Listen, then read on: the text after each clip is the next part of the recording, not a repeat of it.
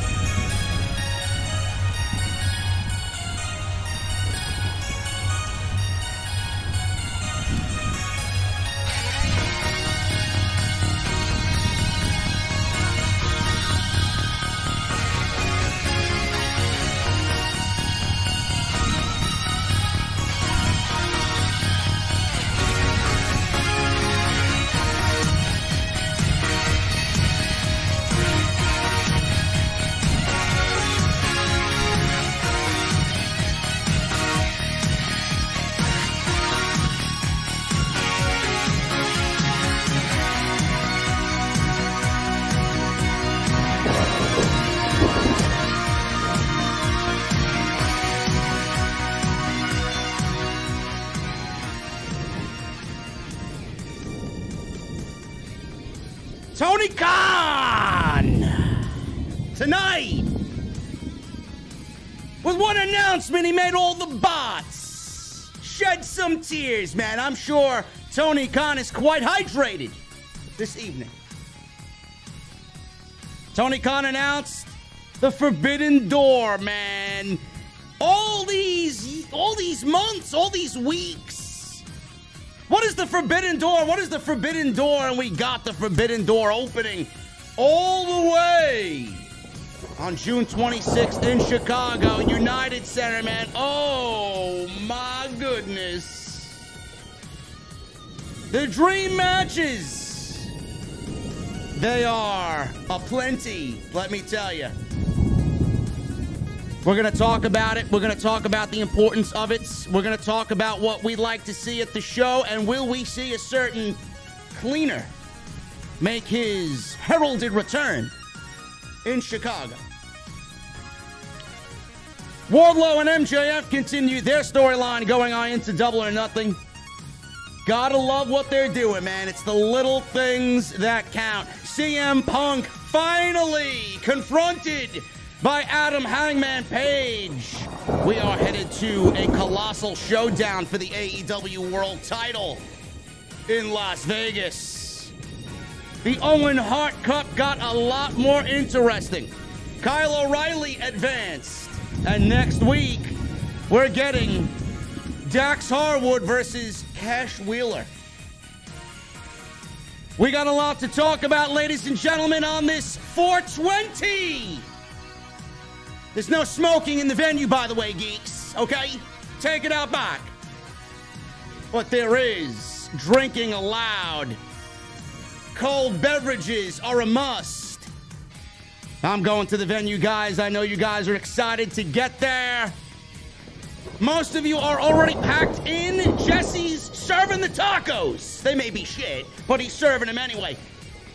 I got one question for you, though, before I get out of here. What the fuck are you guys drinking? I'll see you over there.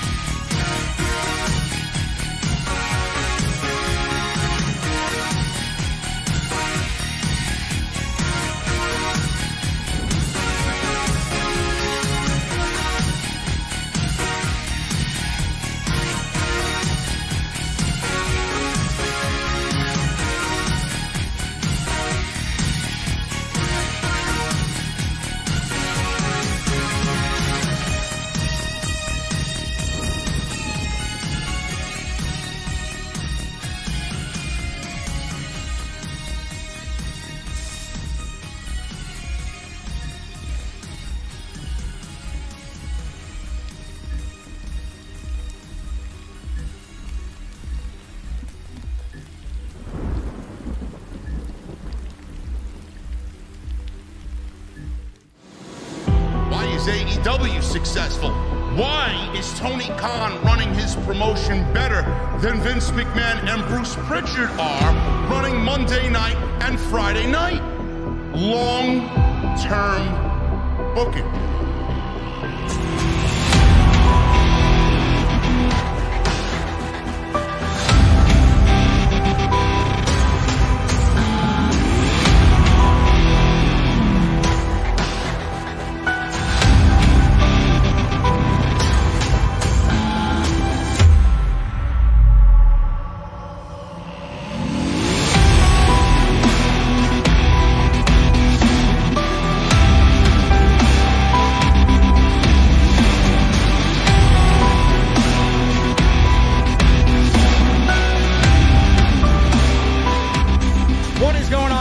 so very much for joining us right here on Off the Script. This is your AEW Dynamite post show for April 20th, 2000. Jesse, put the goddamn blunt down, okay, bro? Come on. I told you no smoking in the venue, bro. I'm not even done with my introduction yet. The fuck is wrong with you? Come on, man. This is April 20th, 2022. I am JD from New York. Joined by my very good friend, Jesse, inside the OTS venue, as always. Thank you guys so very much for joining us on this Wednesday night, wherever you may be. Bro, listen, how you feeling tonight? There you go. There you go. I'm glad to hear it. There's no static. I don't hear myself in the headset, man. We're good to go.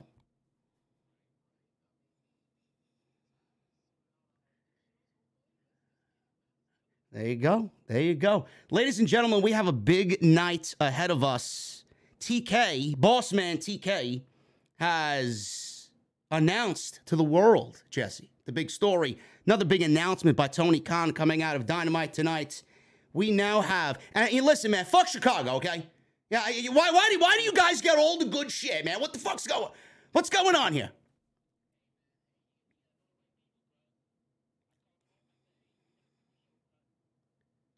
I don't understand it. I don't understand this. We can't hear you. Who's muted? No sound, Jesse. Oh my goodness. They said they can't hear you, bro. Oh my goodness. This is Jesse's new fucking gimmick on the show. They can't hear you. They can't hear you. I don't understand it. I don't. Jesse's muted, no audio. Oh my God, man, what? Listen, people in the chat, man. We went over this yesterday, and we went over this today, and I hear him.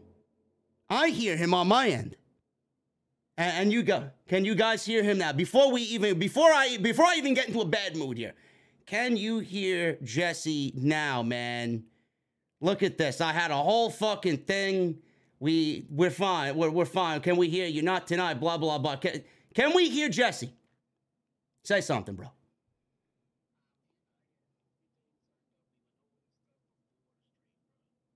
I don't understand that. I'm about to jump off a fucking bridge here, man. No, you can't hear. We can't hear Jesse. We can't hear Jesse. Oh, God. I don't know, man. I may have to fucking sort things out here on a Wednesday night. Nobody can hear you. Nobody can hear you, man. I hear you. I hear you.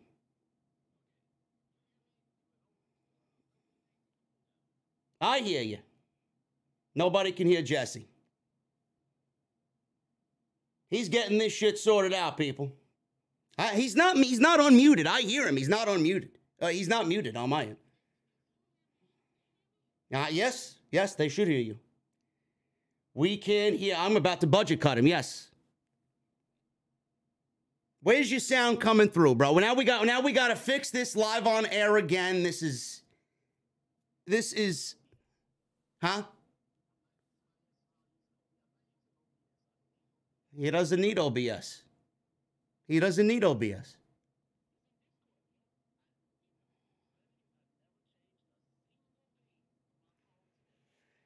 Oh, my God, ladies and gentlemen. No, I'm not putting captions on the fucking thing either, man. How do you guys, do I sound okay is what I want to know. Do I sound good? You guys can obviously hear me, right? Jesse's about to get future endeavored here, man.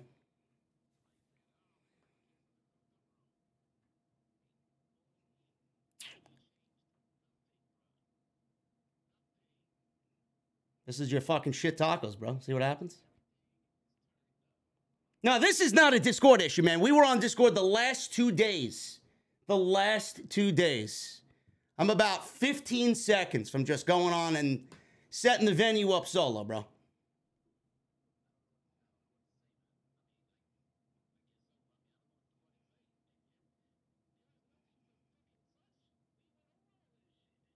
I don't know. I don't know, man.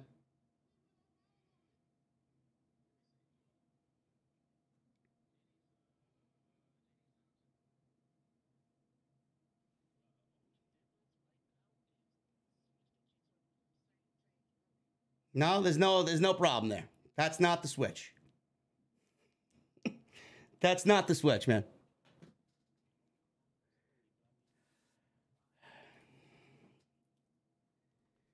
You know what? Listen, man. I hate to do it. Figure something out. Figure something out. We're getting rid of him. We're getting rid of him. He's got to figure it out. I can't do this. Honestly, I can't do it. We're going back to a solo venue, live, right here on YouTube, and that's the way it's going to be. That's the way it's going to be. There you go. Look, there you go. Solo venue, solo review. I hate to do it to him. It is what it is, man. Flying solo on Wednesday night. I don't know. Listen, I take great pride in my sound and in my setup. I don't know what I'm going to do. If I have to buy him a fucking studio myself, I'm going to buy him a fucking studio, man. This is ridiculous. Okay? This is it. I future endeavor Jesse until he gets this shit sorted out, man. I don't know what the fuck is going on. And if you guys came for Jesse, I'm sorry to tell you, he's not here tonight. I can't do it. I gotta get the show on the road. I can't have shit sound. I can't have fucking shit fucking up. I can't have the chat doing what it's got going on. Whatever. We're going in and we're going to do this thing by ourselves, man. Listen, I apologize for the technical difficulties. This is a regular thing on Wednesday night now, I feel. And I feel like the quality of the content on Wednesday night is dipped. And I can't stand it, man. I really can't stand it. I'm fucking frustrated. Anyway. Let's get the show on the road, man. Follow me on Twitter at JDfromNY206. That's Twitter and Instagram. Hit that subscribe button down below. Turn on the bell for notifications. All my jokes went right out the window, man. Right back to making tacos, he goes. Follow me on social media at JDfromNY206. That's Twitter and Instagram. Hit that subscribe button down below. Turn on the bell for all notifications. If you guys would kindly please hit the thumbs up. Let's try for 1,000 likes on today's AEW Dynamite post show right here on Off the Script. Make sure you guys go check out today's extra. We did an extra FTR. They are sought after by WWE. And they want them back now. Of course they do. So I gave you the reasons why it's not going to happen. And I gave you a reason as to why WWE exposed themselves. So make sure you guys go check that. Also, Bray Wyatt, where is he? Where is he going to end up? And why he hasn't joined AEW or WWE. And Alexa Bliss is frustrated with WWE Creative. Make sure you guys go check that out today on OTS Extra. It is on the homepage right now. Make sure you guys get those super chats in. We'll hang out at the end of the show as always. And the only thing 420 related that is accepted in the venue is 420 super chats. Let's celebrate 420 with some super chats tonight, guys. Make sure you hit that join button. Hit that join button. Become VIPs right here on Off the Scripts. And as always, my show is sponsored by my great friends over at Manscaped, manscaped.com. Use that code SCRIPT20 at checkout to save 20% off and free shipping. Thank you to Manscaped, as always, for sponsoring this week's content right here on Off the Script. Ladies and gentlemen, tonight Tony Khan announced that it will be AEW and New Japan Pro Wrestling in a Super Show. And this is the big announcement in Chicago, inside the United Center, June 26th, Sunday. It will be AEW versus New Japan Pro Wrestling. This is a major announcement that I'm sure is going to upset a lot of people. It's going to make a lot of people very happy. The people that it will upset, it should be no concern to you because they're a bunch of blithering fucking idiots. And none of them know the importance and the big deal and the nature of this announcement and what this does for both promotions. AEW and New Japan Pro Wrestling have announced Forbidden Door. It is a pay-per-view for the United Center, inside the United Center in Chicago on June 26th. They will have a joint show, and the Forbidden Door will be blown wide open. We're getting a preview match. Adam Cole was there to pretty much rain on Tony Khan's parade and pretty much put himself over, saying that this deal, this merger, this Super Show would not be without him, as he's one of the best pro wrestlers to ever come out of Japan and wrestle for Japan. So Adam Cole stepped on Tony Khan's feet today. And in a preview match, Adam Cole said on Friday's Rampage he will face Tomohiro Ishii in an Owen Hart Cup qualifying match. That is going to be tremendous on Friday Night Rampage. Cole introduced Jay White. White said that he single-handedly sold out Madison Square Garden, and this will be the same thing for the United Center in Chicago for the Forbidden Door pay-per-view. He single-handedly sold out Madison Square Garden, and this is not about AEW or New Japan, but this is about the Undisputed Elites and the Bullet Club. So there you go. How that's all going to come into play, we will find out in the next several weeks. Tony Khan was joined by New Japan Pro Wrestling's president, and they were out on the stage for the announcement, and the announcement was made tonight on AEW Dynamite. I, for one, am excited about this. This is tremendous. And the one thing that it does is that it shows the unbelievable willingness of AEW to really want to branch out and work with other promotions, which you don't really see coming from WWE. You don't see that coming out of Stamford, Connecticut. A lot of people thought that oh my God, Mickie James is going to be in the Royal Rumble. Mickie James is going to be the forbidden door that opens for WWE. WWE is going to either buy Impact, some people were saying, or use their women's division and do this and do that. And, you know, WWE is going to be willing to work with other promotions. They're not even willing to fucking put over their own talent. You want them to put over other promotions, other companies' talent? It's not going to happen that way, ever. Mickie James' solo appearance in the Royal Rumble did nothing. It was WWE getting a bunch of shit because of the way that they handled Mickie James firing. And WWE knew that, they had all that blowback about it and the black trash bag incident. And they wanted to create their own little talk in the wrestling realm because they see Tony Khan opening the forbidden door with other companies, and WWE said, well, AEW's not working with Impact, like they were, so let's see if we can rub elbows with Impact. That's all it was. It was a forced agenda that did nothing to aid Impact in any way, shape, or form. The other reason why they called Mickie James is, let's be real, their women's division sucks. They fired half the fucking division during the last 12 months, and now they were sitting at a Royal Rumble pay-per-view with their backs against the wall. They had no women to fill that fucking Rumble, and they called Mickie James because they were desperate for talent. So let's be real on that. So cut the shit. There was never a forbidden door in WWE, and there never will be. This shows Tony Khan's willingness to bring all pro wrestling companies around the world together because he thinks, and he is in the mindset, that if we are as one, we are stronger as one. If we are as one, it will be severe competition for the big dog in town, and that is WWE. I love it. I love it. Everybody gets a piece of the pie. They've worked with Impact. They've worked with Mexico. Now they're working with New Japan. They are doing it right, man. It's like worlds collide. This is awesome. And I love every bit of this. I love every bit of this, man. The Forbidden Door pay-per-view is going to be absolutely tremendous. It is going to be our, pretty much, Wrestle Kingdom.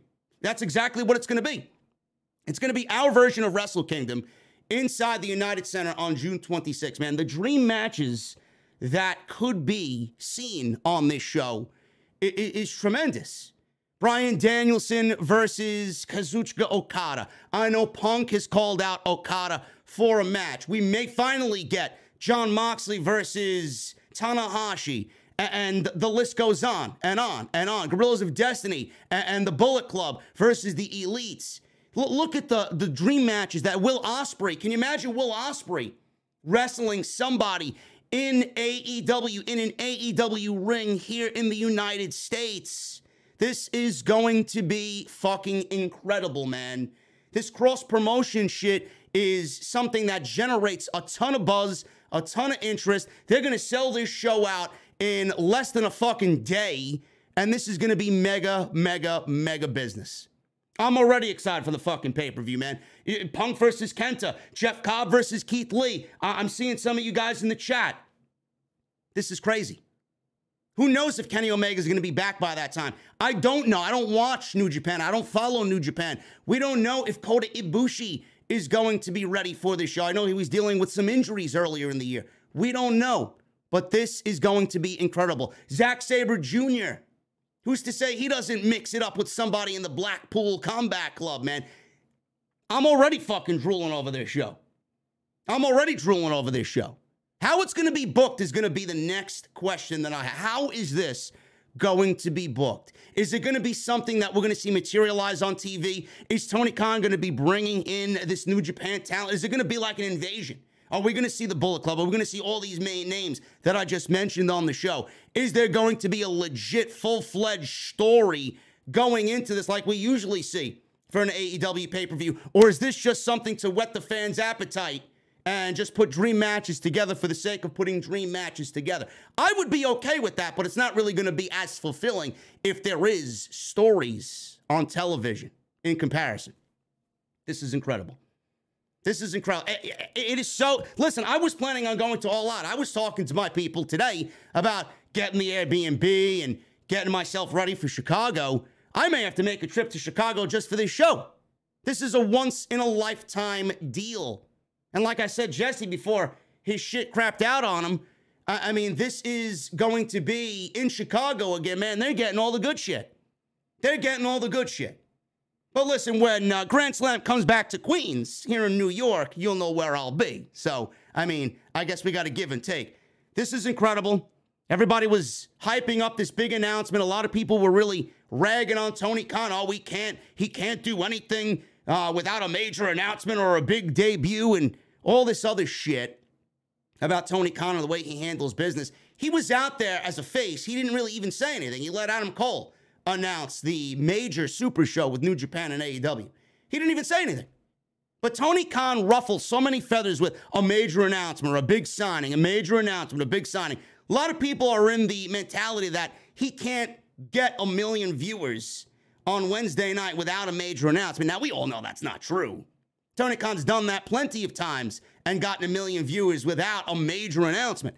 But at the end of the day, he is showing his willingness to not make AEW the only game in town outside WWE. He wants everybody involved. That's how confident he is in not only his brand and his roster, that he's able to just take all that and put it to the side and let other people walk through his door. This goes to show you once and for all, again, if you didn't really understand it, that he loves professional wrestling. And if he did not love professional wrestling, we would not be sitting here talking about a New Japan Pro Wrestling AEW Forbidden Door pay-per-view. This is tremendous. I love every bit of this. Can't wait to see what happens. And the dream matches, man, Tony Khan knows how to get people talking. He got a lot of people talking and will continue to get people to talk as we move on forward and we get closer to June 26th. AEW Dynamite. We opened up with one hell of a banger. CM Punk versus Dustin Rhodes. This open Dynamite tonight. Never gets old hearing Cult of Personality start my wrestling night on Wednesday night. This was a great match. And I said it on social media. CM Punk and Dustin Rhodes. The reason why I am so in love with what CM Punk is doing right now is that everything that he does has emotion and feeling, and everything he does has a story behind it. This was I wouldn't say this was like a match of the year candidate, but this was a fantastic open to Dynamite for the simple reason that it served its purpose of CM Punk getting a hard-fought victory over a crafty veteran who still can go out there and wrestle his ass off. And this is going to be a hard-fought victory that he's going to look back on when he gets that title match with Adam Page at Double or Nothing, and he's going to look back on this, and you're going to see the road that he took to get to Adam Page, and eventually, I think, he will win the AEW World Heavyweight Championship. This was great. Everything he does has a purpose. Everything he does has a significant story about it. And you can easily tell. You can easily tell. And there have been teases all through his run so far since he's been back since August. He is definitely modeling himself after Bret the Hitman Hart, and the little things, the little intricacies that he does in the ring, whether it's the way he tells a story in the ring or what he does as far as ring gear. Today, I guess he paid homage to Bret Hart with the hearts on the back of his trunks tonight, did CM Punk. This was a great match. Really, really great match that really focused around the knees of both Rhodes and CM Punk. So they shook hands at the bell, and they exchanged holds at the beginning, going back and forth. Nice couple of arm drags back and forth, ended in a stalemate, and the crowd gave them a nice standing ovation. So Dustin's left knee was hurt on the fall. There was a fall after he went crashing to the floor on the outside. He crashed pretty hard on the outside. We go right to a commercial break. Dustin came back in with a lariat. Punk swept his leg out on the apron, going after the knee and the leg, which is, again, a story that CM Punk has always tried to go out there and tell. There's got to be something about his matches. CM Punk has never went in there and gave you a story that was basic or, unimportant. Everything he does has a focus around it. Tonight was the knee. Tonight was the knee. In his match against Penta, it was the knee. And that came off a obvious botch, but he recovered masterfully over it and made it a story into the match. Everything he does is just great. So they're in there. They're trading strikes back and forth. Dustin landed a back body drop before going into some offense, and he did the 10 punches in the corner. And this goes to show you how great Dustin Rhodes is. He went into the corner, gave him the 10 punches. He jumped down, and he came down on his legs, obviously, but he went right to the knee because he jumped down off the second rope. He jumped down onto the mat, and then he buckled, and he fell to the mat, selling his knee, continuing to sell the knee. So he went and then did a code red, did Dustin. So he got the code red on Punk. Punk wanted to go for GTS soon thereafter, but Dustin hit his drop down right hand and the snap power slam for 2. Punk regained control with a chop block on Dustin's injured knee. He then locked on a figure 4, which Dustin eventually fought out with some slaps, allowing him to reverse the figure 4. Punk grabbed the ropes, and he forced a break of this reversal. Dustin countered a diving clothesline with a right hand before hitting a crossroads, and then straight into a pile driver. He went for a near fall, only got a 2 count. Punk hit a roundhouse kick and went for the GTS, but his knee gave out. This was the other thing that I loved about this match.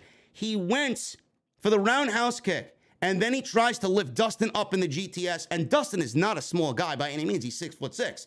So he tries to get Dustin up in the go to sleep, and Punk sells the knee. He goes and sells the knee. He drops down, and his knee buckles. So he went for the GTS. He sells the knee as the knee went out, and then he cradled Dustin for a 1, 2, 3. He never beat Dustin with the GTS. He beat Dustin with a roll-up because of the knee being so damaged in the match. This was great.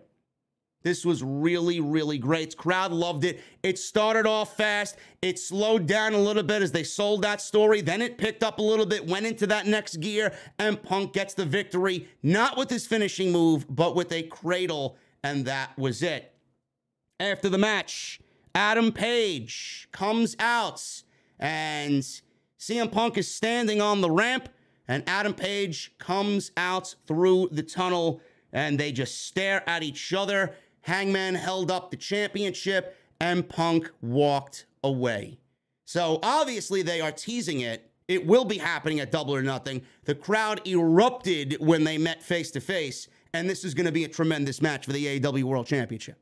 This is going to be great, and CM Punk undoubtedly, and no questions asked, is going to win this World Championship. That is the story of the entire year. Punk chasing the title, and Punk getting that title from Adam Page.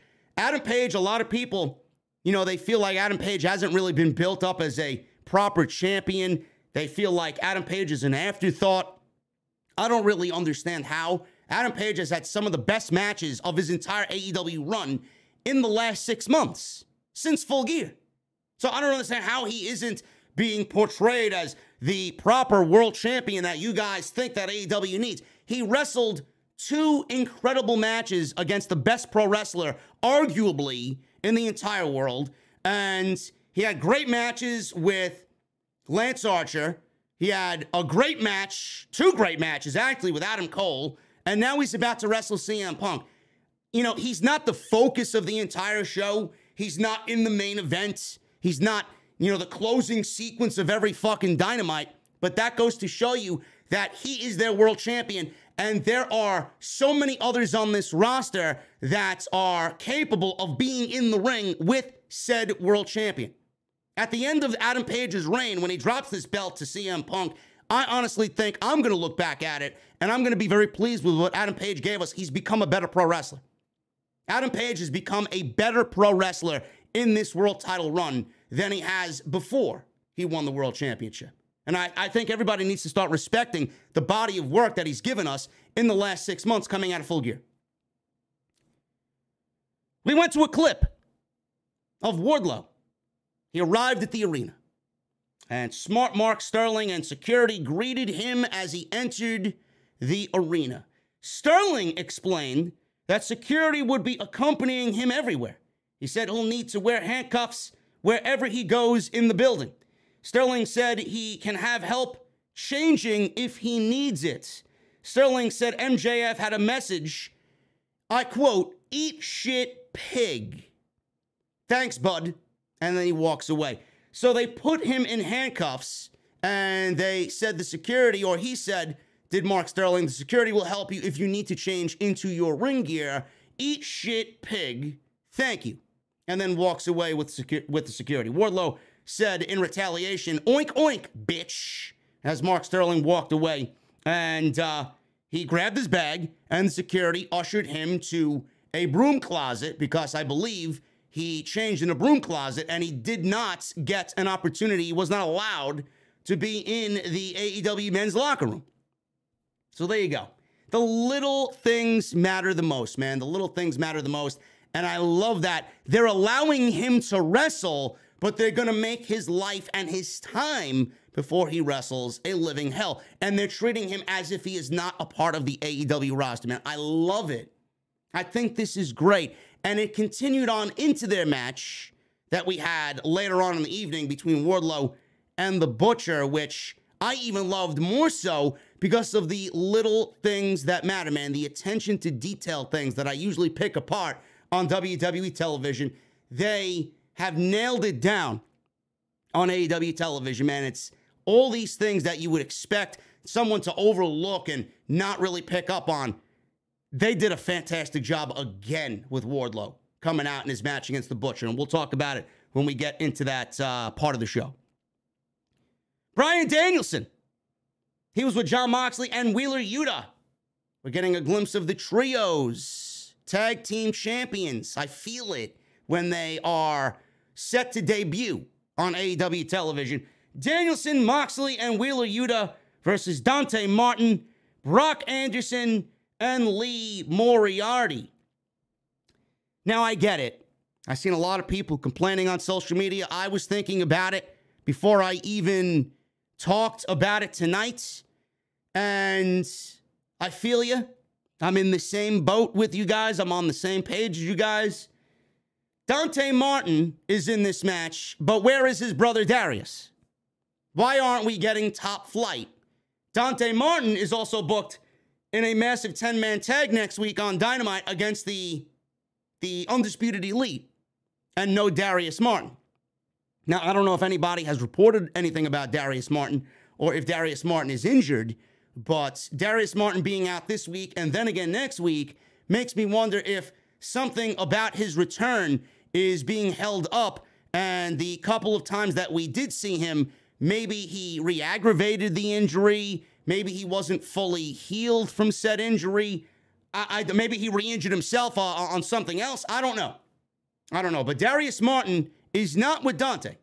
And Dante Martin was, like usual, Dante Martin in this match. But I don't think Dante Martin needed to be in this match. You could have picked anybody else on the roster but Dante Martin to be in this match, knowing that they were basically going to be fed to the Blackpool Combat Club. So I don't really understand the booking with that. Lee Moriarty was here in this match because he's wrestled, I believe he's wrestled Moxley. Someone correct me if I'm wrong. I know he's wrestled Bryan. So that's somebody that Bryan has also wanted to really scout and maybe bring into the Blackpool Combat Club. And Lee Moriarty wrestled Jay Lethal at the Ring of Honor Super Card of Honor show. So he's been in some things. And he's from Pittsburgh, so they put him in this match, and they felt like he should get a nice hometown reaction in Pittsburgh. I don't know who knew he was from Pittsburgh. I didn't know he was from Pittsburgh, but he got a nice little hometown reaction here in Pittsburgh tonight. And then Brock Anderson, I mean, I don't understand why Brock is not there and then not Lee Johnson. Lee Johnson and Brock Anderson have been a duo on AEW television before a couple of times, and I know they work dark together. So why isn't Lee Johnson in this match? There were obvious omissions from this match. Dante is not with Darius. Brock Anderson is not with Lee Johnson, my boy Lee Johnson. I don't know what's going on. So this was a very mixed bag of a trios match going into tonight's Dynamite. So Danielson came out first, then Yuta, and then Jon Moxley made his ring entrance, obviously the way he usually makes his ring entrance. Everybody goes crazy for Jon Moxley. The Combat Club went right after their opponents as soon as the bell rang. Yuta locked Dante in a bow and arrow stretch, and then Danielson tagged in. Dante was able to fight both him and Moxley off before tagging in Brock Anderson. Moxley took down Brock with a nice half-and-half suplex, and the Combat Club continued to dominate this match pretty much up until the ending. Now, we go to commercial break. Spine Buster from Brock. This was enough to get him to make a tag to Lee Moriarty. So he gets the hot tag. Moriarty took out Moxley, Yuta, and Bryan, and he landed a springboard forearm on Danielson, rocked him for a little bit. They traded slaps and uppercuts back and forth until Moriarty hit a nice arm trap suplex for 2. He then locked on a stretch muffler of sorts, and Danielson stood up out of it and hit the Regal Plex. Homage to William Regal, who was on commentary in this match. Dante tagged in, took out Danielson with a springboard dropkick before a second springboard dive landed on Moxley, and this dive, he jumped in the ring, no hands, on top of the top rope, springboarded off the top rope, and then onto the outside on top of Moxley. He then went back into the ring. He threw Moxley back into the ring. He's on the apron. He does a springboard from one rope to the other, and then he almost trips himself up. So there was a slight hesitation on Dante Martin going for whatever he was going for. He jumps backwards, and then he lands himself in a fucking chokehold by Jon Moxley. So Moriarty tried to break it up. Danielson kicked his head. This was one of the best spots of the entire night. And it really sells the viciousness of the Blackpool Combat Club. Moxley had the sleeper. Bryan did his ground and pound kicks where he takes somebody's arms and just stomps the shit out of him. And then Wheeler Yuta was laying in some elbows. They all did this to all 3 of their opponents at the same exact time. And what a sight it was. Crowd went crazy. Then we get a paradigm shift from Moxley on Dante Martin, and that was it. I'm loving everything about the Blackpool Combat Club, man. They look great. And then Wheeler Yuta, I know a lot of people were making fun of Wheeler Yuta as far as his ring gear. It looked like he was not really fitting the overall vibe of the group led by William Regal with his old ring gear. They changed his ring gear. Now it's white pants, and it looks like it's a blood stain with his name on it. And I think that's fantastic. I mean, it's the little subtle changes that really go a long way. He was never going to really fit in completely. Attitude-wise, yes. Makeup-wise, yes. But the ring gear, man, goes a long way. And it's something that I always complain about when I see these makeshift tag teams on WWE or makeshift tag teams anywhere, and they're not really a tag team because of the differing ring gear that they have on. One guy has something on and then the other guy has something else on. Or she has something on and the other one that she's teaming with has something else on. They don't look like a tag team. So now he fits into the Blackpool Combat Club, and that little subtle change of his ring attire definitely goes a long way. Adam Cole, the Young Bucks, and Red Dragon, they were backstage, and they had a nice little get-together. They were all talking about what had happened in the past couple of weeks. And O'Reilly asked the Bucks, who were not really overly flamboyant and not over the top like they usually are. They were dressed in black like they were going to a fucking funeral. So they were standing there very normal outside of what we usually see from the Young Bucks. He said that they are the undisputed elite. O'Reilly says he's going to advance in the Owen Hart Cup. And Cole said that they've lost all their matches individually as of late. But as a team, they cannot be stopped. He told the Bucks all of their other friends are now gone. Cole said that they should issue an open 10-man tag team challenge. And they want to remind everyone, Cole anyway, wants everybody here in the Undisputed Elite to remind everyone how elite they are. I need you guys to be on board with this, he's telling Matt and Nick Jackson, because you are the elite, and there is no Undisputed Elite without you guys because you started it all. So we need you. You started all this. This is you. So Cole asked the Bucks to at least consider the 10-man tag. And obviously they did, because it was announced later in the show that a 10-man tag would be taking place next week on AEW Dynamite. So you see the friction there. And I do think this is going to be one of the big storylines going into the Forbidden Door pay-per-view. This is what we've all asked for. When are they going to show up on AEW television? When is the Bullet Club going to show up on AEW television? We may be getting it at the pay-per-view. That may be the premise. They want to have a 10-man tag. We may be getting a 10-man tag at the pay-per-view. It may be the Undisputed Elite versus the Bullet Club in a massive 10-man tag. And I hope at that point it's going to be an elimination match. I think that would be fantastic. An old-school Survivor Series rules between the Undisputed Elite and the Bullet Club in New Japan Pro Wrestling. That would be fantastic. So we'll see what comes out of that. But I do think that this is the premise to what we are going to get at the Forbidden Door pay-per-view. We got a vignette about Samoa Joe's feud with Jay Lethal, Sanjay Dutt, and the Giant Singh, Satnam Singh.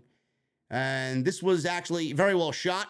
And it doesn't really make me any more interested in what is going on with Samoa Joe and these three guys, but it was very well done.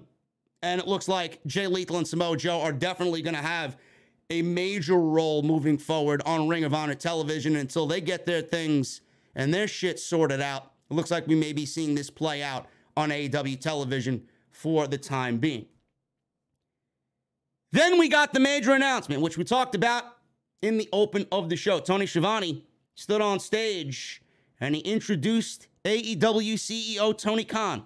This was the big announcement that Tony Khan said was coming on tonight's Dynamite. Khan walked out and he took the microphone from Schiavone. He introduced the president of New Japan Pro Wrestling. So everybody kind of knew when he brought out the president of New Japan where this announcement was going. He shook hands with the president of New Japan. Cole interrupted Adam Cole, that is. Not Michael Cole. Adam Cole. Can you imagine Michael Cole in AEW? Holy shit. You know what? Now that I mention Michael Cole, man, I swear to God, man, I'd love if Tony Khan went out and got Mauro Ranallo for this pay-per-view. Listen, I could dream. I could fantasize about it. I could fucking wish upon a shooting star. I would love to see Tony Khan go out there and get Mauro Ranallo to call this show, man. Can you imagine how great that would be?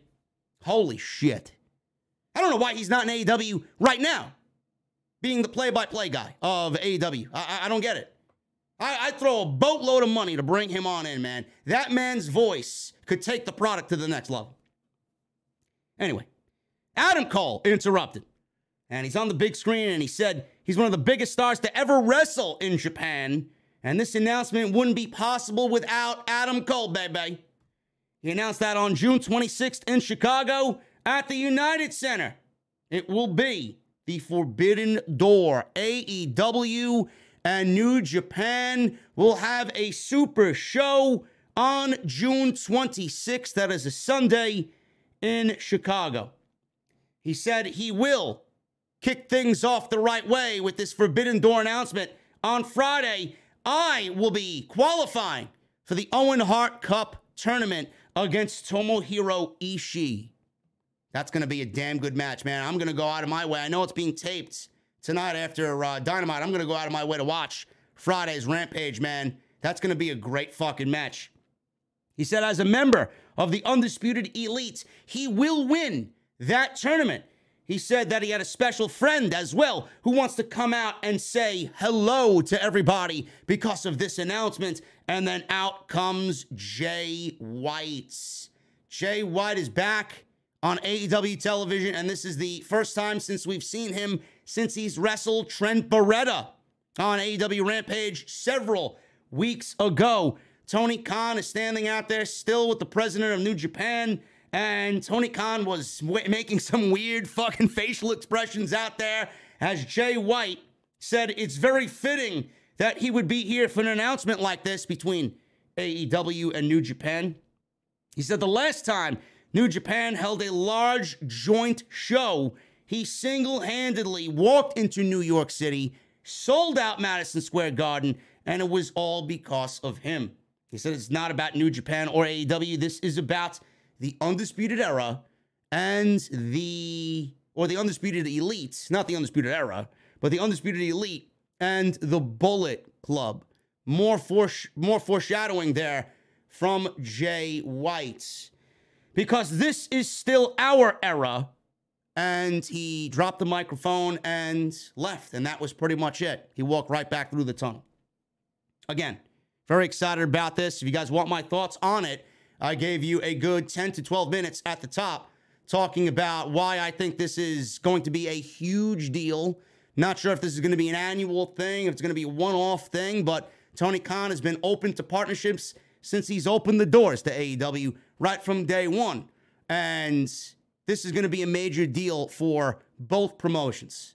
And New Japan is going to definitely reap the benefits of this. Because right now they're pretty ice cold, and it's not even their fault. The pandemic hit them hard, and the pandemic still continues to hit them hard. They're coming here to the States to really use this as a stepping stone to get back to some of the glory that they had just a couple of years ago. And AEW, the dream matches, man, that's all they've been about, giving us pro wrestling. And this is Tony Khan's next step in giving us professional wrestling, a show with New Japan, man. The dream matches, like I said, that will be had is going to be unbelievable. It's going to be out of this world. So I'm very much looking forward to this. And like I said at the top, I wonder if this is going to be a thing on television that we're going to see these talents filter on into Dynamite and Rampage, and we're going to have these long, drawn-out stories going into June 26th. I hope so. TV's a lot better when that happens for a pay-per-view. Jade Cargill and Mark Sterling were backstage, and he was standing there. She did most of the talking. She had her baddies, her favorite baddies, next to her, Red Velvet and Kiera Hogan. Jade called Marina Shafir a bitch, and she made fun of her about being the problem. And Kiera Hogan said, that's not going to be a problem because you're the problem solver. I want to say something here, but I don't know if it's going to come off in a way of, the E-drones of me comparing AEW to WWE. But I feel like we don't have a lot of women factions in pro wrestling.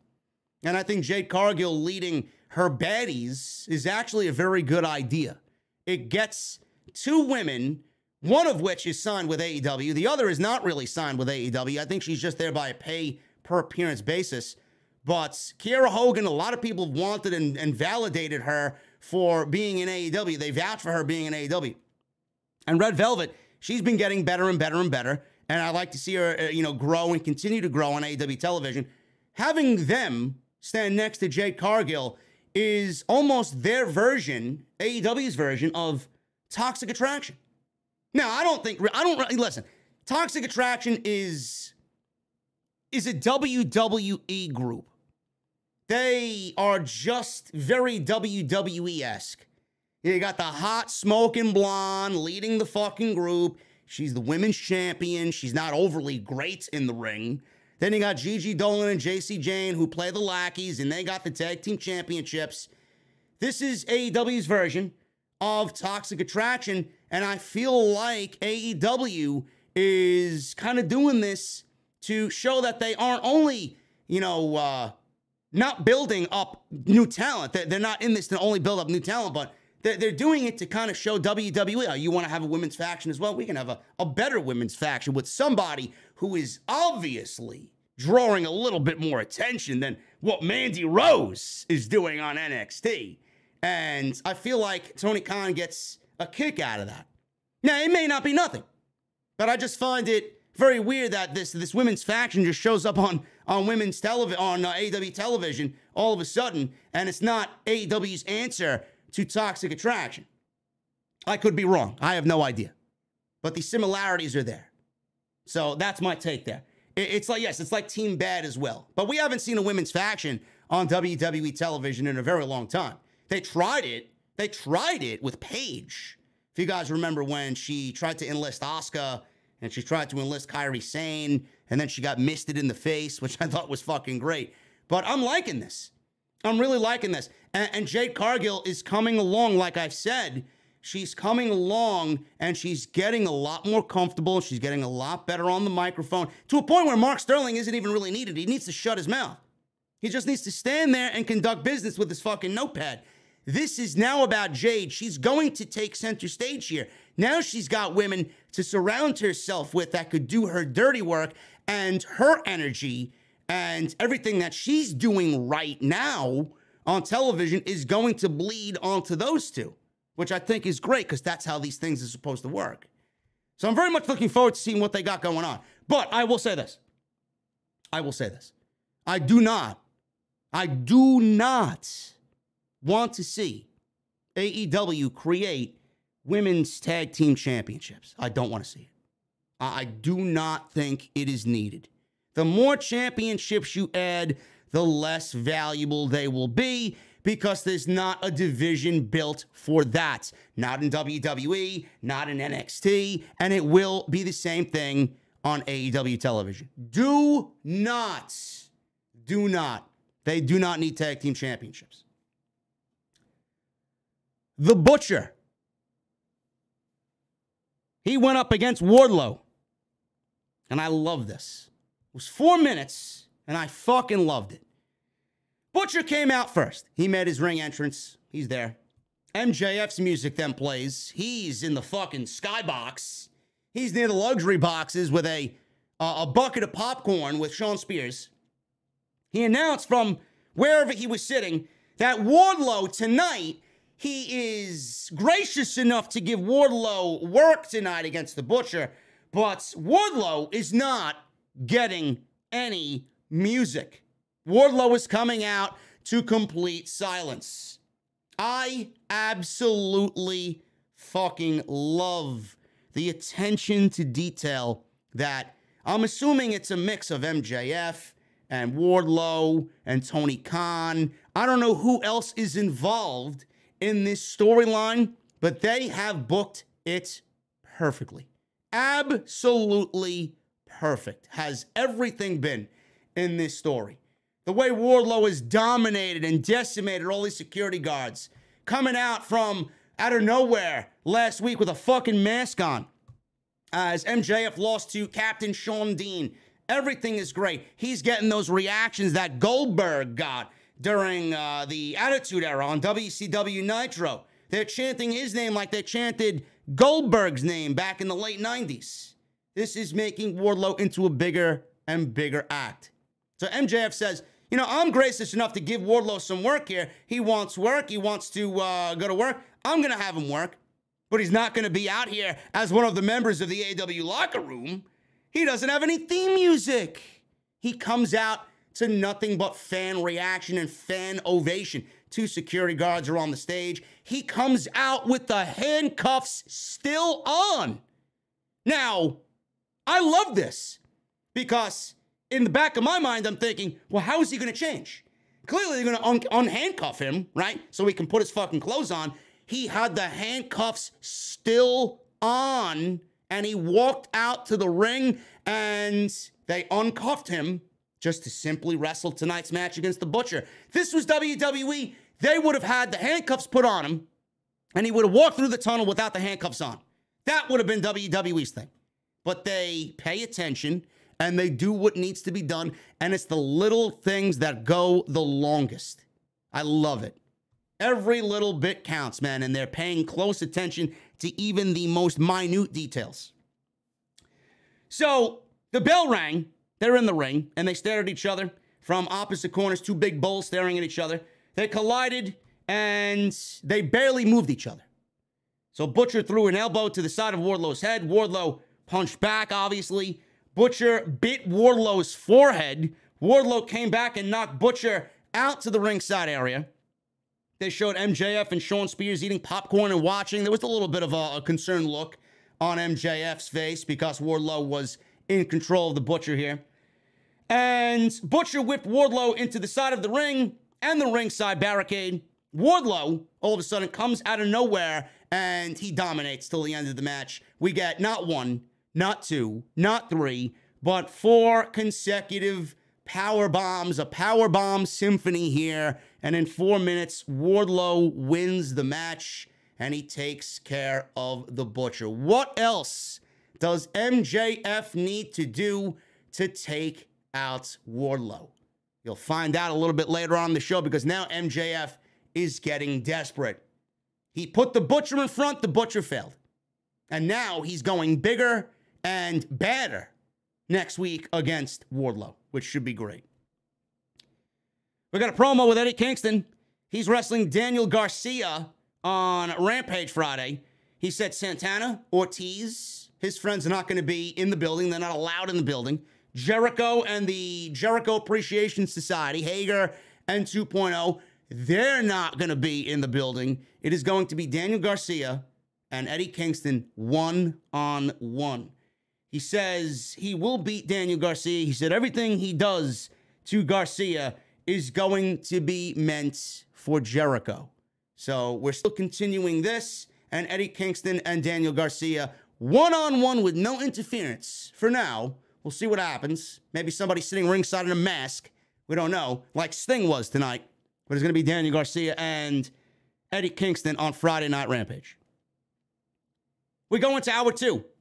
We got Jungle Boy and Kyle O'Reilly. This is an Owen Hart Cup tournament match. Kyle O'Reilly, he is somebody that I enjoy seeing wrestle. I did not expect him to advance in the Owen Hart Cup.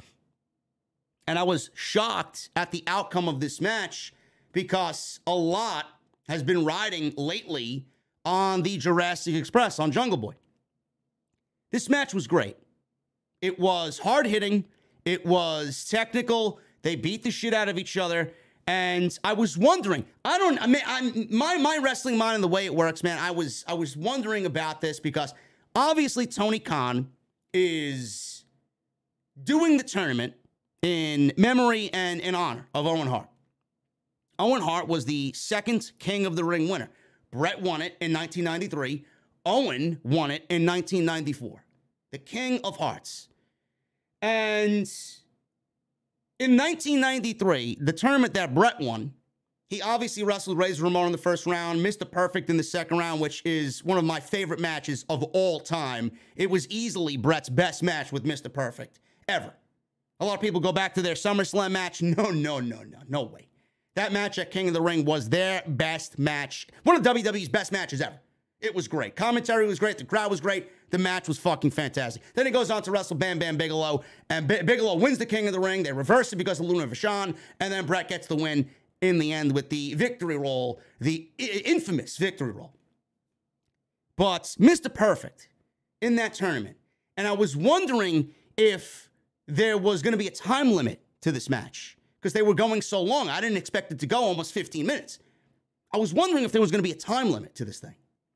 Because I remember back in 1993, Mr. Perfect wrestled Doink the Clown, not once, not twice, but 3 times to qualify for the 1993 King of the Ring. And I was wondering if Tony Khan, being that he's an old school mind and he's such a fan of professional wrestling, and I'm sure he knows, just like, you know, all of us who love pro wrestling, how important those King of the Ring tournaments were back in the early 90s. I was wondering if he was going to take a page out of that playbook and do something like that, where somebody goes to a time limit draw, not once, but twice, and 3 times. 3 times they got to wrestle to go into a tournament match. I was wondering if he was going to pull a page out of that book. I would have loved to see it. That would have been something that flew over everybody's head, under everybody's radar. And I'm like, oh man, I remember that. Mr. Perfect that wrestled fucking Doink the Clown 3 fucking times to get into the King of the Ring tournament in 1993. So I thought that we were going towards that direction here. But with the shock upset, and I do consider this an upset, because Jungle Boy is one half of the tag team champions. Kyle O'Reilly, he gets the victory over Jungle Boy and qualifies for the Owen Hart Cup. So this was 100% clean. There was no interference. There was no Adam Cole. There was no Bobby Fish. There was no Christian. There was no Luchasaurus out there. This was 100% clean. So Jungle Boy took O'Reilly down with a dropkick. And O'Reilly got the better of the exchange here, went for an armbar. Jungle Boy obviously knows exactly what is coming in Kyle O'Reilly's repertoire of wrestling moves. He had that scouted. O'Reilly hit 3 butterfly suplexes. We're going to commercial break. We're back from commercial break. Jungle Boy dumped O'Reilly over the top rope. He landed a suicide dive, followed by a comeback lariat on the floor. He bounced off the barricade and then hit the comeback lariat. So we're back in the ring. O'Reilly targeted Jungle Boy's back, his lower back. And we got another rebound lariat from Jungle Boy. Jungle Boy sent O'Reilly into the corner with an overhead throw. O'Reilly came back and applied a wrist lock on the top rope. Jungle Boy, he escaped and started to lay in some strikes. Now, he was getting very aggressive here, where Aubrey Edwards, who was the referee of this match, could have easily disqualified him. He was putting the boots to him. He did not adhere to Aubrey's 5 count at one point. And he's getting very, very aggressive on Kyle O'Reilly. So Aubrey backed him away. So he was about to put on the snare trap, but he took too long to apply the move. This allowed O'Reilly to avoid the snare trap. O'Reilly kicked out of a cradle, applied an ankle lock on Jungle Boy. Jungle Boy escaped, locked on the snare trap eventually, forcing O'Reilly to reach the ropes. So he breaks the hold. O'Reilly landed a brain buster and then climbed the ropes. He hit a diving knee drop right into the ribcage of Jungle Boy, and that was it. 1, 2, 3, and Jungle Boy is now eliminated from all Owen Hart Cup tournament qualifying matches. He's done. Kyle O'Reilly gets the victory, and Kyle O'Reilly is in the Owen Hart Cup. Christian Cage came out after the match was over. He and Jungle Boy were talking things out. He was, I don't want to say he looked disappointed. He kind of did, but he was a disappointed father figure, was Christian Cage, because Jungle Boy did not get the job done. Now, I consider this a shock. I was shocked to see this. I thought Jungle Boy had it in the bag, because that's just the way it is. He's tag team champion. I thought it was going to go in Jungle Boy's favor, but rarely. And I guess my shock comes because rarely do we see champions lose on AEW television, and I'm waiting for the fucking people to, you know, cry me all their tears. Oh, well, if it happened in WWE, JD would shit all over it, but AEW gets a free pass. Yes, because Tony Khan doesn't abuse it, you fucking geek. How many times? When was the last time that a champion lost on television? I don't even fucking remember. I don't care to look back at those stats because they happen so infrequently. When was the last time we saw a fucking champion lose on WWE television? All you gotta do is go back 2 weeks. A week! Champions are losing every fucking week on television. Ricochet lost twice a couple weeks ago, 3 weeks ago, on SmackDown to Angel Garza and Humberto Carrillo as Intercontinental Champion. That's why I'm so shocked by this outcome, because we don't usually see champions lose on AEW television. Now, Kyle O'Reilly, some people were telling me, I had no idea. I mean, I don't really pay that close of attention to people's backgrounds. He's Canadian. This is the Owen Hart Cup. Owen Hart is Canadian. Kyle O'Reilly advanced in the Owen Hart Cup tournament. So I like it. They like their Canadians. Fine. The other thing I was thinking about is Jungle Boy. The finals are taking place at Double or Nothing. Now, I'm assuming that there will be a tag team title match at Double or Nothing, right, in Vegas. Jungle Boy would need to defend the tag team titles with Luchasaurus, and if he won the matches that he would have to have in the tournament, he would not be able to defend those titles and have a finals match at the same time. So, clearly, he's going to pay more attention and make the tag team titles a priority. And Tony Khan's making Jungle Boy make the tag team titles a priority over being in the Owen Hart Cup. So just by that aspect alone, you could see why Jungle Boy lost the match tonight to Kyle O'Reilly. There was no way he was going to advance all the way to the finals when he more than likely is going to be defending the tag team titles in Vegas. And the finals are also going to be taking place at Double or Nothing. So Kyle O'Reilly advances, and we get one half of the Undisputed Era tag team of Kyle O'Reilly and Bobby Fish advancing to the Owen Hart Cup tournament. MJF, he was backstage, and Alex Marvez was interviewing MJF and Sean Spears. MJF said, listen, he got angry with Marvez. He wanted to beat the shit out of Marvez. And there's a lot more money where this came from. So he hands an envelope to Jake the Snake Roberts. He hands an envelope to Jake the Snake Roberts, and Roberts willingly accepts the money. He says, this is all I care about. This is why I'm here. And he was sweating. I don't know what he was doing before the interview, but he was sweating profusely, was Jake Roberts. He accepted this envelope from MJF that had a bunch of $100 bills inside. He said, some chase women, I chase cash. He said, the time is right. Lance Archer then walks in, and he says, I'm not here about the money. He knocks the money out of Jake Roberts' hand. I'm not here about the money. I just want Wardlow, and if anybody gets in my way, everybody dies. Shoves the cameraman, and the segment goes off the air. Cameraman picks himself back up, and MJF is looking on with a look on his face like, yeah, this is money well worth spent here for Lance Archer and Jake Roberts. So go take care of Wardlow, and I'll see you next week. Should be good. Wardlow versus Lance Archer, man, should be a battle of two big hosses, man. Even bigger than what we saw tonight with the Butcher. So it should be good. Hook. We got Hook versus Anthony Henry. Anthony Henry is making an appearance. This is not his only appearance for AEW. He has made an appearance or two for AEW. I believe he's wrestled some dark. Hook made his entrance, got a big ovation from the Pittsburgh crowd. They showed Tony Nese and Mark Sterling sitting ringside taking notes on Hook. And he's in there with Anthony Henry. This was not really scientific at all. This was pretty much a squash match. Henry was brought in tonight to make Hook look good. That's exactly what he did. Hook suplexed Henry early on. He kind of danced around the ring and played up to the crowd a little bit. He followed with a running lariat to the back of Henry's head. All of a sudden, Danhausen shows up at ringside. He does this outside, trying to curse Hook again. Hook is just looking at him like, bro, you're fucking weird. Get away from me. So Danhausen's outside. He realizes the curse is not working on Hook anymore, or never worked on Hook. It's not working again on Hook. He tried to cast this spell. Hook looked at him like a fucking weirdo. Hook locked on the red rum, and that was it for Anthony Henry, man. Quick 2 minutes of work here for Hook. Danhausen gets in the ring. Crowd popped like crazy for Danhausen. Pittsburgh loves Danhausen. He entered the ring, and he took the microphone to Danhausen, and he said, he has enough. I have enough of you.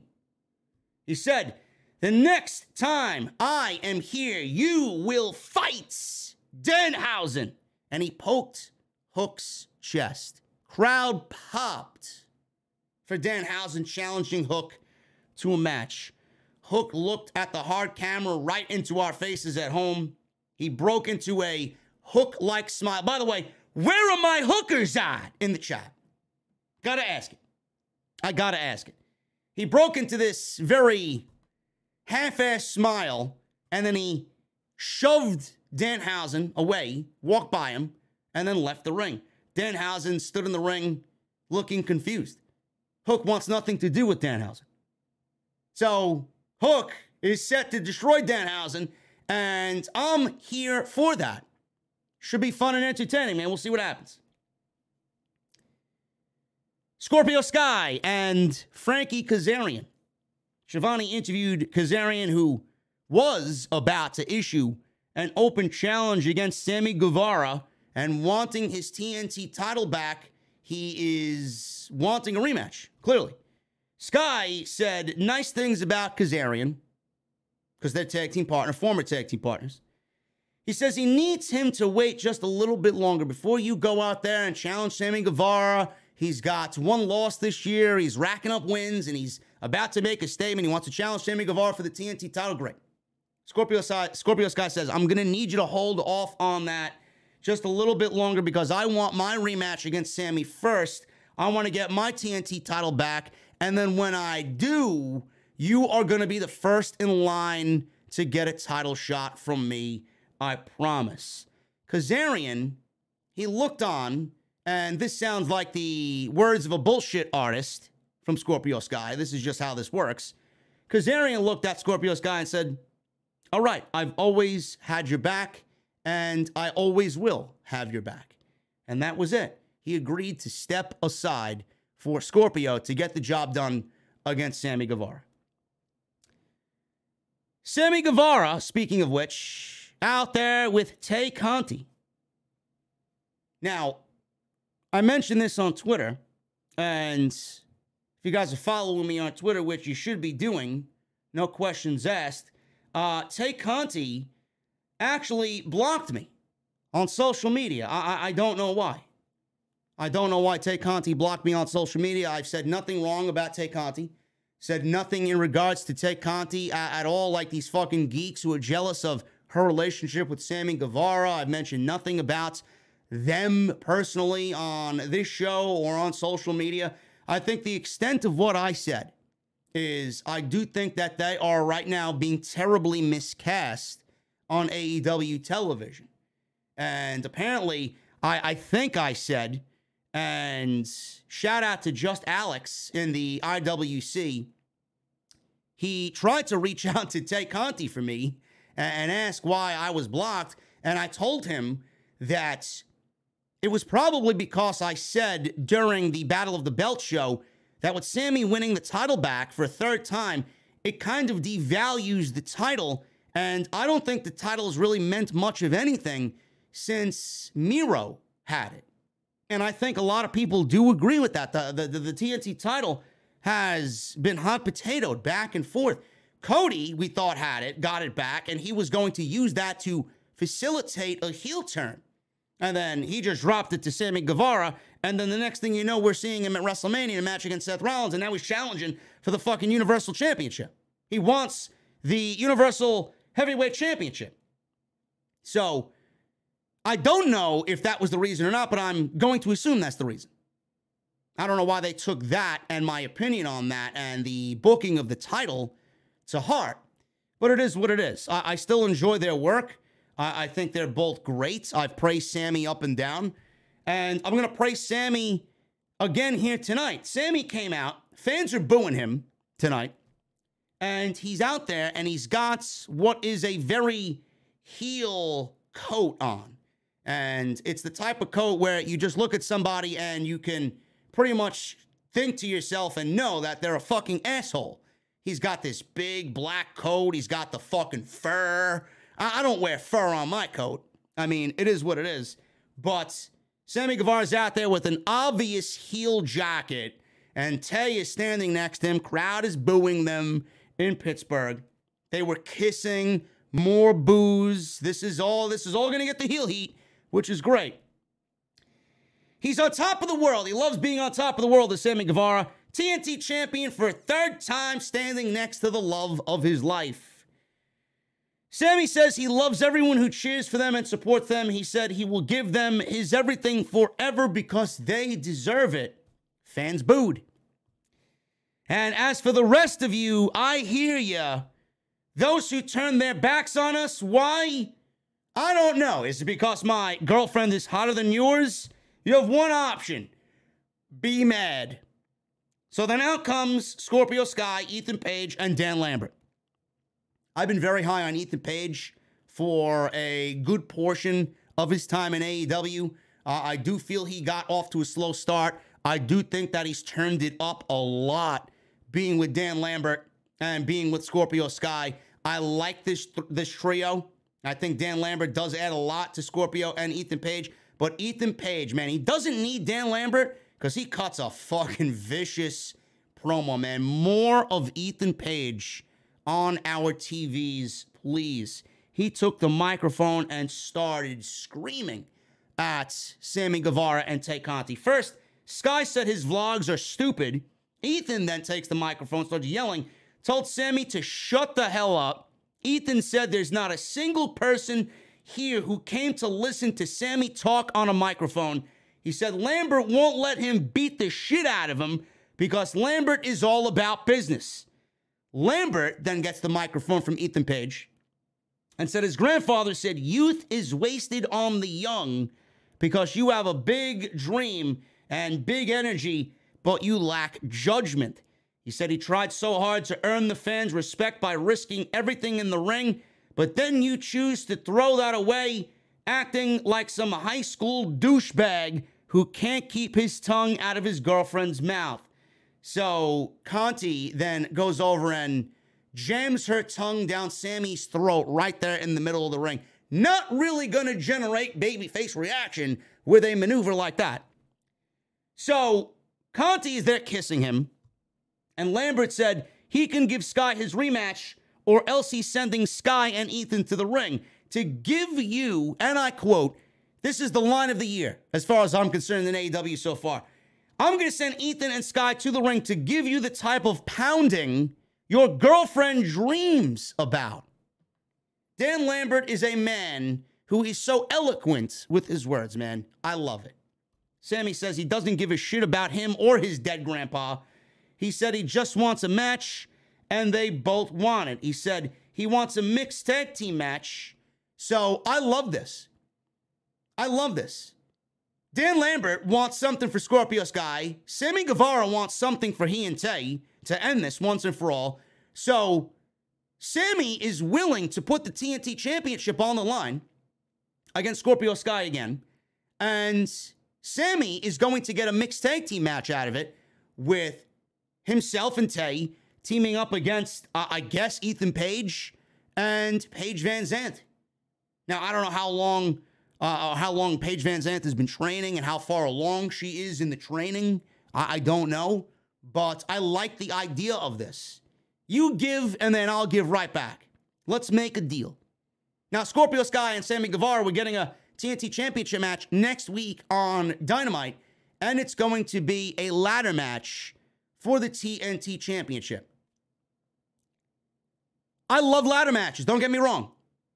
I think we are living in a day and age where the ladder match is abused. I don't agree with them having a ladder match for the TNT Championship. I don't. I don't know what match or what type of match AEW could do because I feel like everything we've seen would be kind of overkill. We've had a ladder match not too long ago with Sammy Guevara winning the title back from Cody Rhodes before he dropped it to Scorpio Sky. That ladder match was fucking great. That was probably the best ladder match in North America that I've seen in almost 2 decades on any promotion. Definitely the best ladder match I've seen on any show, period, that is, you know, basic wrestling TV during the week. Unbelievable match. The things that they did in that match, you'll never see duplicated again. But Scorpio Sky and Sammy Guevara, I don't know if a ladder match is going to be a right decision so soon after we just got a ladder match with Sammy and Cody Rhodes. I would say maybe a steel cage match, but then that comes so soon after Britt Baker and Thunder Rosa did it a couple of weeks ago when Thunder Rosa won the championship in Texas. So what do we do? What do we do? I feel like the TNT championship is just in this rut. You know, Sammy's great, but the hot potatoing of the title has not made the title look good. Miro defended that shit with fucking honor, blasted through everybody, and the title has been hot potatoed pretty much all year. Cody Rhodes, Sammy Guevara. Cody Rhodes, Sammy Guevara. Right? Scorpio Sky. Now back to Sammy Guevara. You can't really build prestige about a title or around the title if it's constantly going back and forth between new owners. And a ladder match, I feel like the ladder match is way overdone. Now, it's going to be a car wreck. Sammy Guevara and Scorpio Sky in a ladder match. I guarantee you those two are going to pull out some shit that we've never seen before. And they're going to need to because they have a lot to live up to with what Sammy and Cody did not too long ago. But I feel like we're in this rut, man. It's the same thing over and over and over again. It's almost like Tony Khan is warping back in time and giving us a fucking replay. For the first time in AEW Dynamite history, I feel like we're getting a rerun. And I feel very weird about that. I want to complain about it, but I don't want to complain about it because of who is involved. But I don't think a ladder match in this particular scenario is needed. I don't even know why we took the title off of Scorpio Sky to begin with. I don't know why we took the title off of Scorpio to put it on Sammy Guevara to begin with. He did nothing with that title. He defended it once and was against Wardlow. That was it. And that served a greater purpose because of Wardlow and MJF. That's all that did. It wasn't even about the TNT Championship. I feel like we're just going around in circles here. Bring back Miro. I can't wait for him to get done with this fucking filming of a pilot he's doing in Brooklyn. Miro needs to be back, man. We need some prestige back to that TNT title. But I will say this about Sammy. I'm not done with Sammy yet. Sammy out there, he embraced kind of, not completely because he still, you know, praised everybody that still supports him. Fine. You could be a heel and still do that. But everybody else said, go fuck yourself, basically. He handled himself very well. His tone and his demeanor and his delivery was very heel-like tonight on Dynamite. And I honestly think we need to start exploring that. I don't want to see Sammy go in a way that Cody Rhodes went, where he was pretending to be this delusional babyface. Fans were booing him in every arena, and they didn't want to see anything about Cody Rhodes and booed him and booed him and booed him. And he came out there pretending to be a fucking babyface, and he was ignoring everybody's boos. I don't want to see that for Sammy. I think Sammy, tonight he did a very good job at somewhat embracing it. Not fully, but he somewhat embraced it. Tay didn't really say anything. That's fine. Her actions speak louder than her words anyway. But I honestly think Sammy kind of embraced it tonight. He was definitely dressed the part. He was a prick on the microphone. And I honestly think we need to really amp it up a little by little by little as the weeks go on with Sammy. I think this is going to be the right role for him.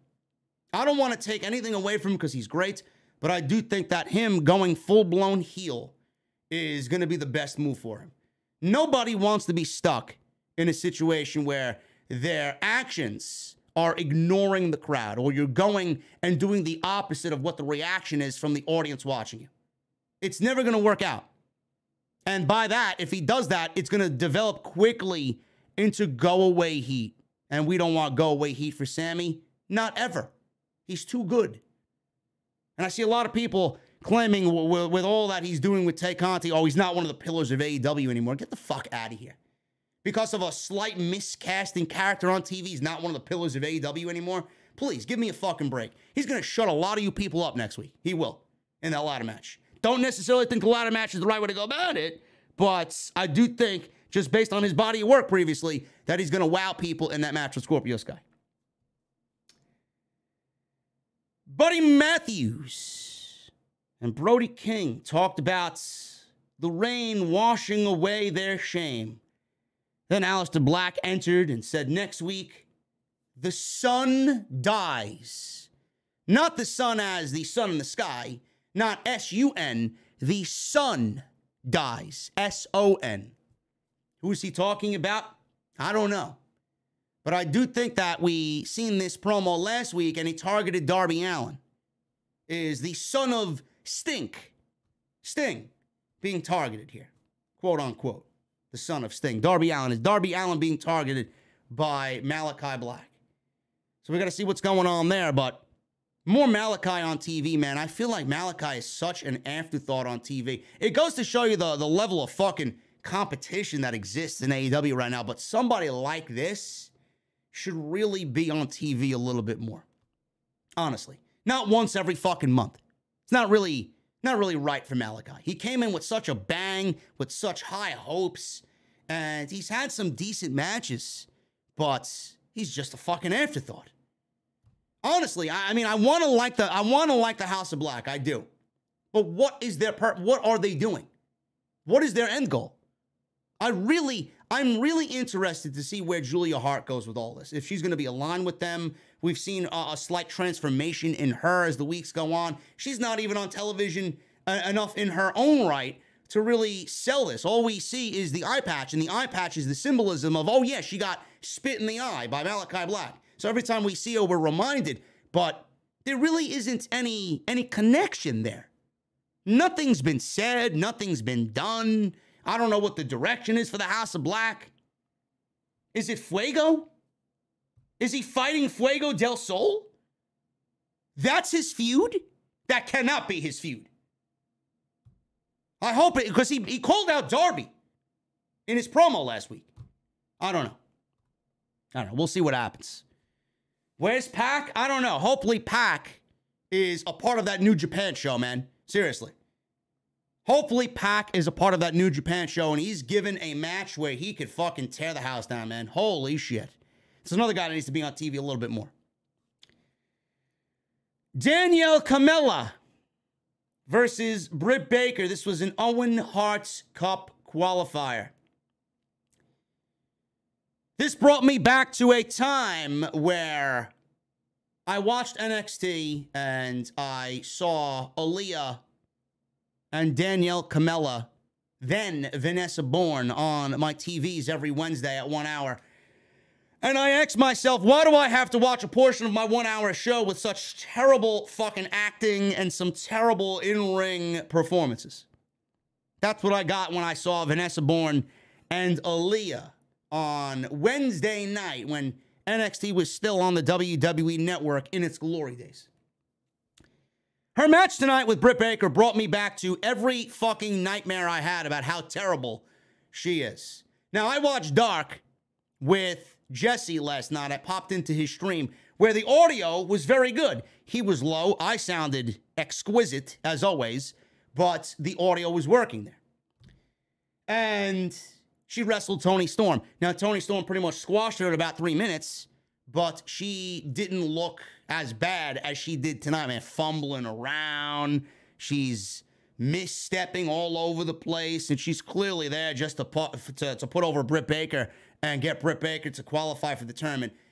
I hope to fucking Jesus Christ himself that Tony Khan does not offer Danielle Kamella a contract. She is fucking garbage. Every bit of her is... The best thing about Danielle Kamella is her hair. Point blank, period. She sucks. She sucks. I do not want to see her on TV ever again. Get out of here. I don't understand why we continue to bring in these ex-WWE failed performance center talents. Danielle Kamella, and we get Marina Shafir on television on Friday against Jade Cargill. I can't wait to see the fucking reports that come out of the Dark Show or the tapings after Dynamite tonight to say how terrible that match is. I don't want to see them. Now, Britt, I'm glad Britt's back on television. Britt won the match. Britt qualified for the Owen Hart Cup. Obviously. Kamella, she got some offense in. She taunted with the terrible towel. That's what they call the towel, the terrible towel. She started to choke out and smother Britt Baker with the terrible towel, allowing Baker to come back with a tackle, some forearms, a very Adam Cole-esque Bay sling blade. Baker landed a super kick, twisting neck breaker, curb stomp. Then we got the very Pittsburgh Steelers-esque glove applied, and we got the lockjaw, 1, 2, 3, and Danielle Kamella tapped out pretty instantaneously, and Britt Baker advances in the Owen Hart Cup tournament. After the match, Britt Baker got on the microphone, and she had a couple of things to say. Baker addressed her hometown, where they loved Britt Baker tonight, as always. She said they finally get a woman in the ring with a mic who knows how to use it. She said the women's division has been a complete disaster without her. She took several digs at Thunder Rosa, Toni Storm, Jade Cargill. She called out Jade Cargill for calling Pittsburgh ugly. She said there are people who came to see Jade and her baddies, and being a baddie is worse than losing to her. So she then ended saying that she is the baddest bitch in AEW. Are we headed towards a Jade Cargill versus Britt Baker match? I wonder if that's going to be set up for Double or Nothing, because Jade has theoretically run through everybody else, and anybody that is not at the level of Britt Baker is pretty much going to be fed, and people are going to feel that Jade is going to run right through anybody. We need to start getting Jade some legit competition, and it may end up starting with Britt Baker. So we'll see what happens. And Britt Baker may be the one to take down Jade Cargill. We don't know. If Britt isn't going to be in the world title picture with Thunder Rosa, because it doesn't work that way in AEW, maybe Tony Khan gives her the TNT championship and she now takes the secondary belt and does whatever she needs to do with the secondary belt, while Jade maybe moves on to the world championship. Maybe Thunder Rosa is holding that belt and keeping it warm for Jade Cargill. That's what I was thinking during the show tonight. Maybe we just switch roles. Jade is slowly but surely outgrowing the TNT championship. She's run through everybody. If she's not going to have stiff competition in there, then what's the point? There's no point. It's not making the title look better. Jade, we know what she's capable of just by the fact that she's 30-0. We may be getting a role reversal here. Britt may be the one to beat Jade, and then Jade goes on to challenge Thunder Rosa. We'll see what happens. I have no idea who Thunder Rosa is going to be challenging at the pay-per-view or what her next feud is going to be. Hopefully, it's something a lot more pleasing than what we got with Nyla Rose. I felt like that was a fucking disaster in its own right. She needs something really, really solid. Thunder Rosa's title reign, and it's not her fault, has got off on the wrong foot. We need some legit competition in there for Thunder Rosa going into Double or Nothing. We got a vignette about Serena Deeb and Serena Deeb and not Jamie Hayter. Jamie Hayter's wrestling Toni Storm in the first round of the Owen Hart Cup. It's Serena Deeb and Hikaru Shida. We're getting a Philadelphia street fight next week on Dynamite, which hopefully will end this feud. So nice little vignette between these two ladies. We saw Serena Deeb doing some exercises by taking a sledgehammer and pounding on a large tire, and then Shida was standing there all menacing looking with her kendo stick, and this is going to be a Philadelphia street fight. I hope the ladies really bring out the big guns, man. I really hope they go balls to the wall in this to really put a squash on this entire feud. And then we can see these two ladies maybe cross paths in the Owen Hart Cup. We'll see. Andrade, El Idolo, and Darby Allin. This was a coffin match. Main event time for AEW Dynamite. He is there with the AFO, the Andrade family office, which I do think needs to come to an end in its own right. I think Andrade needs to be by himself.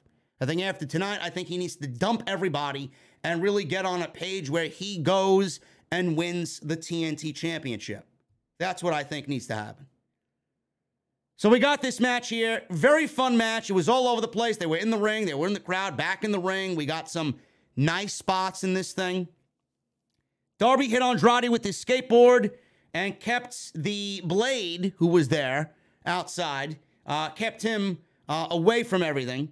And he was overwhelmed eventually by the numbers advantage with an attack from Mark Quinn. No Isaiah Cassidy out there. Andrade tossed Darby out into the ringside area in the crowd. And then Quinn, he ripped up a sign held up by a fan in a Sting mask. So I love this spot. I didn't even think anything of it. He ripped up this sign, and this guy sitting in the crowd, he's wearing a Sting mask. He gets up, he takes the Sting mask off, only to reveal himself as Sting. It's great. Look at that, man. Nobody would expect that. A Sting mask, and Sting was wearing his own mask, disguised himself in his own mask. Love it. So Sting is beating down both Blade and Mark Quinn with a trash can. That's gotta suck. Who the fuck knows what's in there? So these, all these guys, they're brawling up the little pathway there to one of the mezzanine sections. And Quinn and Sting are on this set of raised stairs. Quinn hits Sting with a chair. Sting was draped over one of the banisters. Quinn is crushed on a banister himself. Takes a steel chair handed to him by Andrade. Bashes Sting over the back with it. Sting no-sells it. He gets up. He looks right at Mark Quinn. Quinn knows he fucked up. Sting fired up and tossed Quinn off the stairs. He then circles around to the mezzanine, jumps off the mezzanine, because this is what Sting does in 2022. He jumps off the mezzanine, he takes out Blade, he takes out Quinn, he takes out Andrade, and how old is he? 66 years old? Jumping off fucking mezzanines in 2022, man. And he looks natural doing it. Sting risked life and limb to fly off the mezzanine into these pile of bodies. So they're back in the ring. Andrade and Darby, we finally get order here. No DQ. We're finally getting order back in the ring here. Andrade had Darby trapped behind a chair in the corner. Darby used the chair to trip up Andrade. This was a great spot. Darby was in the corner. He had a steel chair. Andrade went for his running knees, his patented running knees. Darby threw the chair at Andrade as he seen the knees coming, which was a great spot. He then hit a beautiful code red. He went for a coffin drop on the floor soon thereafter. Andrade caught him, reversed it into a German release suplex on the outside. Andrade then put Darby in the coffin, but the lid was open. You got to close the lid to win the match. I remember the old school WWF casket matches where you got to close the lid shut and slam it to win the match. I miss those old school casket matches, man. These coffin matches seem like child's play compared to whatever the caskets were in WWE when The Undertaker brought them out. So Andrade's in the coffin. And inside the coffin lid was thumbtacks. The entire underbelly of the coffin lid was thumbtacked everywhere. Ridiculous. Scattered all about with thumbtacks. And this was making it difficult for Darby to grip. So Andrade got out of the casket. Darby's in the casket now. Andrade's trying to close the lid. Darby's fucking punishing himself by holding the casket lid open with his forearm as the thumbtacks pierce his flesh. So they jockeyed for position here. And Andrade carried Darby up the ramp backwards in a vertical suplex and then dropped him on the ramp in a vertical suplex. So now they're on the ramp and there's this little... I don't know what it was, but there was lights surrounding this grate. I'm assuming it was an electrical pit of sorts with a steel grate on top. They jocked for position up by this grate, and Andrade suplexed Darby onto this grate, made a fucking huge bang. Ridiculous spot there. Back near the coffin, Andrade tried to power slam Darby into it. Darby took him out of the casket, and they're fighting away from the casket. They go back into the ring. He does a stun dog millionaire over the top rope to Andrade in the ring, and he landed a missile suicide dive, sending Andrade from the ring apron into the coffin. They both land in the coffin. So Darby couldn't close the lid to the coffin. So Jose, the assistant, takes off his shirt, and he tried to attack Darby. Darby dropped Jose onto the thumbtacked door of the casket, which was open all the way, slammed him into the thumbtacks. He goes and gets away from the carnage that's going on here. And Darby dropped Jose onto the thumbtacks, slammed the coffin with Andrade in it already, shut. He lays on top of it. The bell rings, and Darby Allin beats Andrade in the coffin match. That was it. I honestly thought the match was highly entertaining. I thought that first match was better than what we saw here. A lot of gimmicks and a lot of, hokey shit. and all over the place. Just reckless booking here. But I love their first match that they had a couple of weeks back, and I did not like this ending. I thought the ending was lame. I thought the way that they got to the ending was lame. And Andrade losing to me is lame. When are we going to get Andrade back into the winning ways? Like, what's going on here with Andrade? This guy is way too good to be having caskets shut on him. He's way too good to be hanging around Private Party and Butcher and Blade. I love my boys in Private Party. I think Butcher and Blade are great. I don't even think he needs Jose. Andrade needs to get back to the winning ways, man. I don't know what it's going to take. I don't know what it's going to take, and I doubt Tony Khan is going to bring him on into AEW. But at this point, I mean, Tommy Dreamer got his job back with Impact Wrestling after the fucking Dark Side of the Ring fiasco, right? If Ric Flair is on social media wrestling scrimmage with Jay Lethal, I don't know why he would be doing that when he doesn't need to. Is Ric Flair scrimmaging with Jay Lethal, a AEW superstar, because he's getting ready to come back to television? I know you guys may not like it, and it may ruffle some feathers, but honestly, I think if Andrade brought in Ric Flair and fired everybody else that doesn't belong with him, this is his father-in-law, going to be his father-in-law, I think this would be great for AEW television. I do. I think Andrade and Ric Flair, no matter what you think or no matter how you feel or whatever the case, but get over it, you fucking pussies. Get over it. Tommy Dreamer got his job back with Impact Wrestling. They don't seem to care, so why the fuck would you care? Who gives a shit? Jim Ross isn't even working with Dark Side of the Ring because he felt like he was misinterpreted and they changed shit up on him in post-production. He's not even working with them anymore and the team that makes those documentaries. So he's done for there. He's not putting himself through that anymore. So why not? Why not Ric Flair? Don't you think Andrade will look better with Ric Flair than he would with the fucking Butcher and Blade and Private Party and Jose losing matches and feuding with the fucking Hardys? Come on, man. Seriously. Andrade, no, Charlotte is still with Andrade. Follow Andrade's social media. Follow his Instagram. They are still together, very much together. Everything about their split and their breakup was overly fabricated. But I think Andrade and Ric Flair would be much better television than whatever the fuck he's doing now, man. The guy is mega talented. You talk about one of the best wrestlers on the planet being fucking directionless on AEW television. I can't stand that, man. Moving on with Dynamite next week, man. We got a Philly street fight. Hikaru Shida and Serena Deeb. Wardlow versus Lance Archer. I can't read it as fast as Excalibur does on the show. I don't know how the fuck he does it. Owen Hart Cup qualifier. Dax Harwood versus Cash Wheeler. This is awesome. They obviously both want to be in the Owen Hart Cup. They can't, right? They can't both qualify. So they're going to do, or actually, they both can qualify if Tony Khan wanted them to, but you can't have one in the tournament and then not the other, right? So what are they doing? They're going to fight it out. Tony Khan's putting them in a match together. Dax versus Cat should be a fucking banger. Can't wait to see that, man. That's very interesting. That is going to be awesome. I love the risks. You see, I love the fucking risks, man. I said this on Monday. Where is the risk on Monday night? There is none.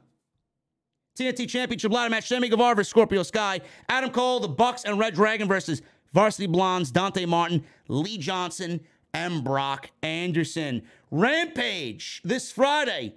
Adam Cole versus Tomohiro Ishii. Jade Cargill versus Marina Shafir.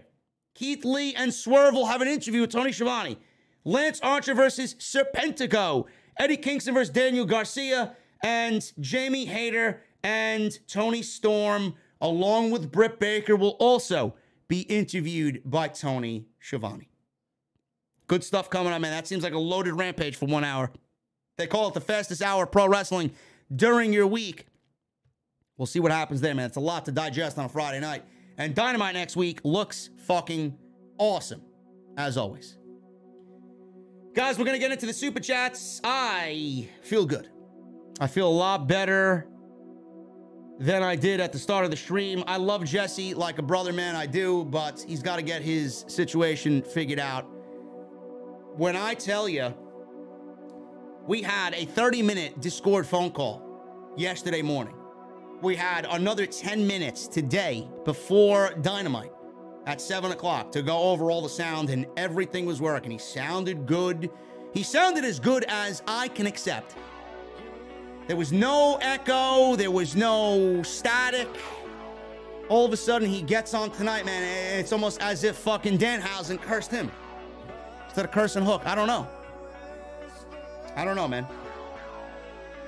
But I appreciate you sticking with me, man, and hanging out with me, sticking it out with me. I appreciate you guys. Again, I apologize for the rough start again, man, which seems to be a regular thing on Wednesdays. I am such a stickler for audio and visual, man, as you see with the fucking venue. Taking this thing to the next level. I can't be next level, man, if things like that are going to be a consistent thing. You know, I pride myself on what I do weekly, man. I don't sleep at night because I'm such a fucking perfectionist.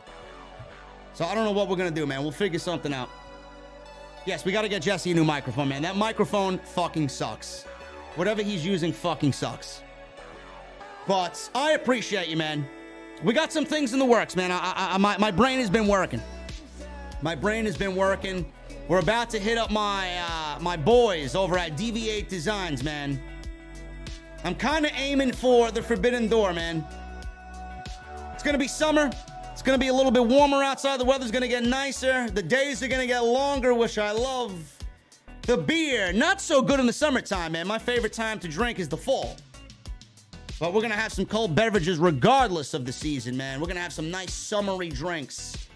I'm thinking we're gonna get out of the dark and fucking elegant venue. And I think we're going to kind of cozy up for the summer inside a nice beer garden outside, man. Nice fire pit. Maybe some Jenga. Maybe some cornhole, right? And the Mustang driving in the twilight of night to the fucking beer garden. Man, this all sounds very good, man. Palm trees blowing nicely in the wind. Man, I'm giving myself fucking I want to go on vacation vibes, man. Should be good. So my brain is working overdrive, man. We're gonna be walking through the OTS Forbidden Door, man. Where's this beer garden gonna be, man? Undisclosed location. Destination unknown. Always gotta ramp it up, man. Always gotta take it to the next level. So we'll see what's going on. Anyway, guys, follow me on social media at JDfromNY206. That's Twitter and Instagram. Hit that subscribe button down below. Turn on the bell for notifications. Make sure you guys hit that thumbs up, man. We need 80 likes for 1,000. The minimum here is 1,000. So make sure you guys hit that thumbs up, man. Helps me out tremendously on the podcast. Super chats are still open, man. Last call at the bar. So get them on in. We're going to hang out in just a second. Hit that join button as well. Become a VIP right here in the OTS venue. Sit right back there with me, man. We're going to get a new VIP room, too. If we're moving into the beer garden, we're going to get a new VIP room, man. Nice and cozy, man.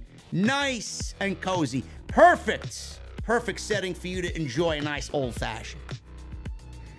And also, go check out today's extra. We talked about FTR being wanted by WWE, Alexa Bliss being frustrated, where's Bray Wyatt, and why he hasn't joined the major promotion. All that today on the extra. Also, we were live for NXT last night. Nobody gave a shit. And Monday Night Raw. We were live on Monday Night Raw talking about Cody Rhodes and what he's got going on. As long as they keep doing what they're doing with him, he should be okay. And then Kevin Owens and the lie detector test with Ezekiel. It's amazing how Kevin Owens goes from a main event of WrestleMania to a fucking comedy storyline. He's owning it, but the creative just sucks. Anyway, let's get into the Super Chats, guys. Let's start at the top here. We got Joseph Taylor with a $5 Super Chat. Let me take a sip of my cold beverage. Two things. Happy 420. And give me the Grizzled Young Veterans versus the Young Bucks. Grizzled Young Veterans may be on their way out of WWE as well, man. They cut a what seemed to be a real promo tonight. Or not tonight, today. I seen it posted today on social media. Who knows what's going on with them, man? Drake and Gibson again, too good for that hellhole of a Tuesday night show they call NXT. Michelle Moran with a $2 super chat. Looks like Lee Moriarty will be in the Blackpool Combat Club soon. I could see it. I could definitely see it. Brian has definitely wanted to work more with him, so I could definitely see that happening. Joseph Taylor says with the $2 super chat, where are my hookers at? Everybody's a hooker, man.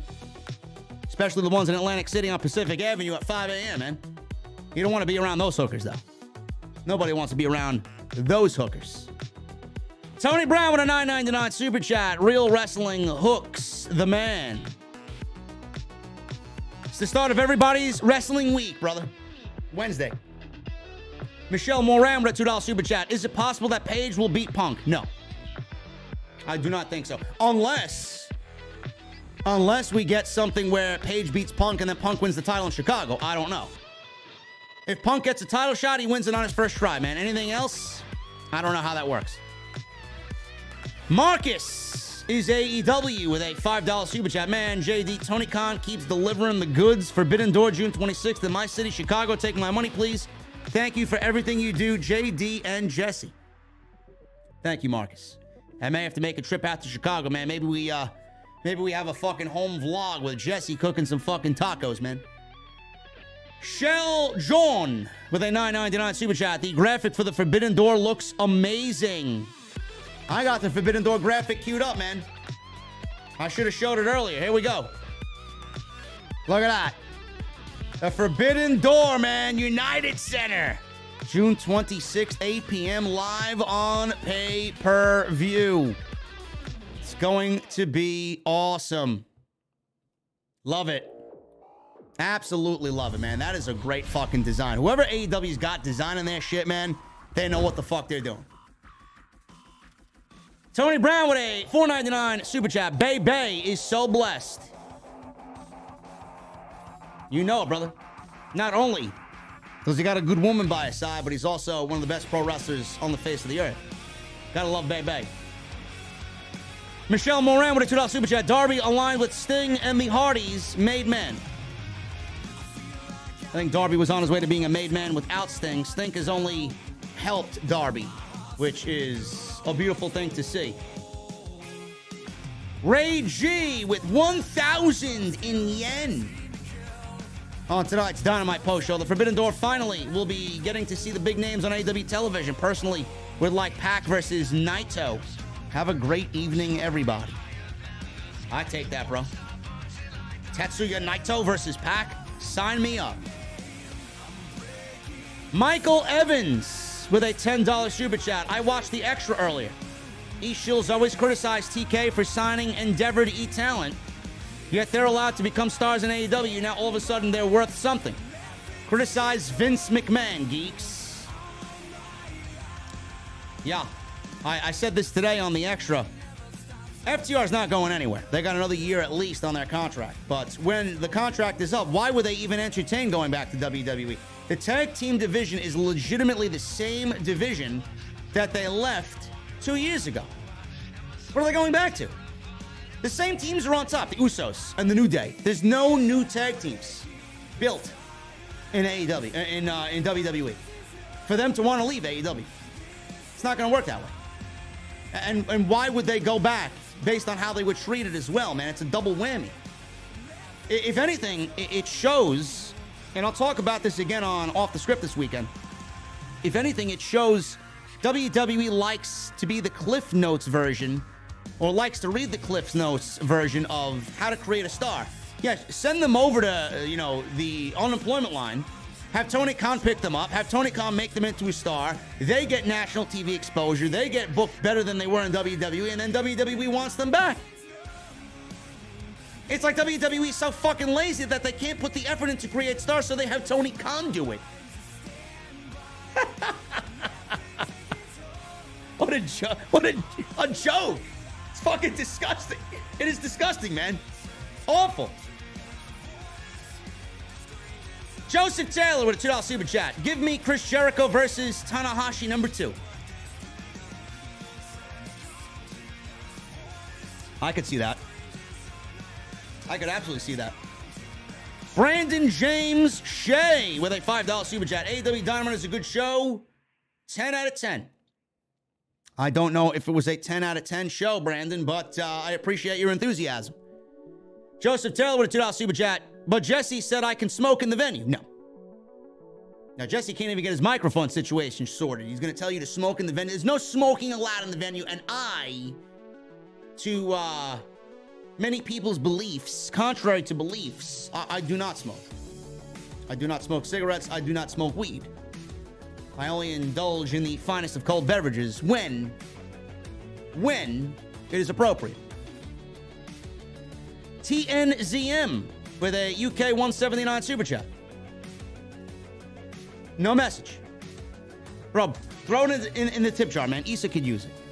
I don't need it. You can't be walking into the venue and then want to be shy, bro. Come on. Jeremy Slapnut with a 199 super chat. JD, what you smoking? Drank a quart of milk and puked. Jeremy, I do not smoke. I do not smoke a single thing, bro. Issa, speaking of which, with the 199 super chat. Don't renew Jesse's contract. Just ghost him. Issa.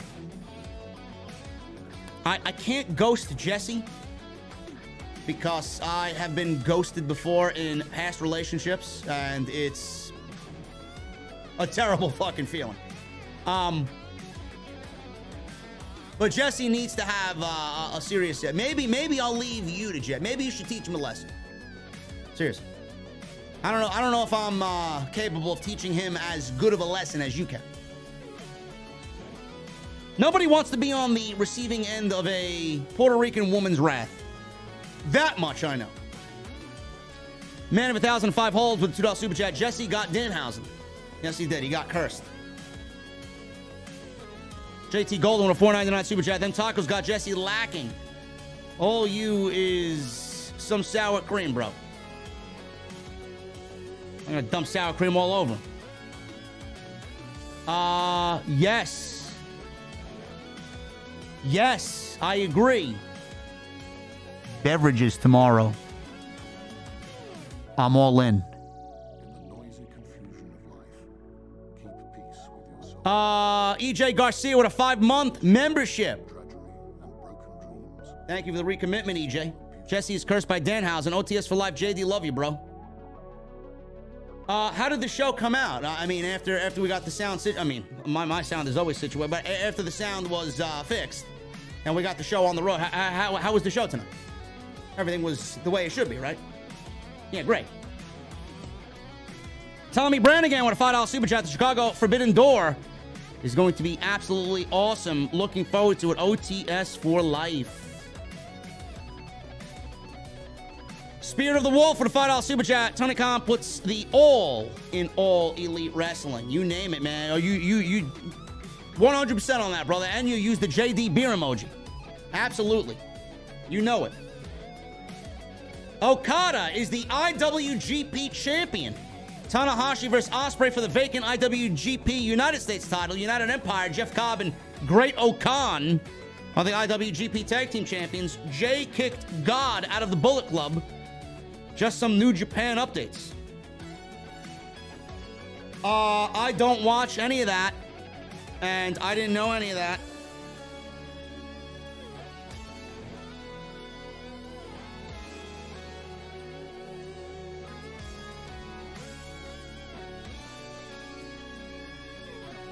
I didn't know any of that stuff, Tristan. Thank you for the $9.99 super. I didn't know Tanahashi versus Ospreay is for the vacant IWGP United States title. Derek Anawai with a $1 super chat and then a $2 super chat. I get paid next week, Oos, but here is to you. Thank you, Derek. I appreciate it, brother.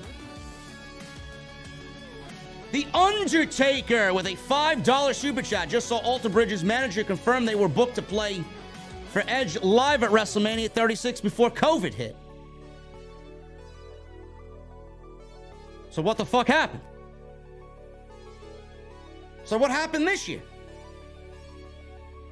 Did they raise the budget?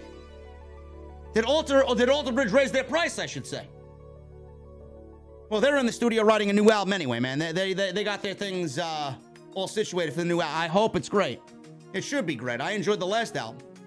Not really as good as their other stuff, but we got that.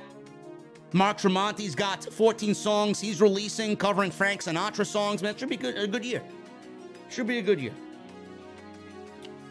Mickey McClendon with a $9.99 super chat. I'll be at the show next week in Philly. Hopefully TK rides the crowd reaction.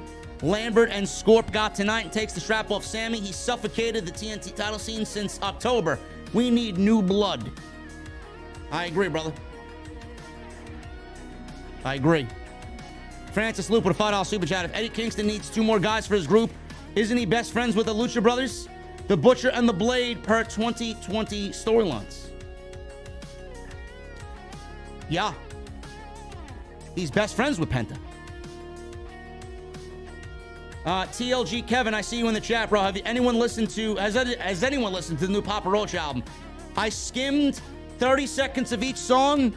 It's fucking absolutely abysmal.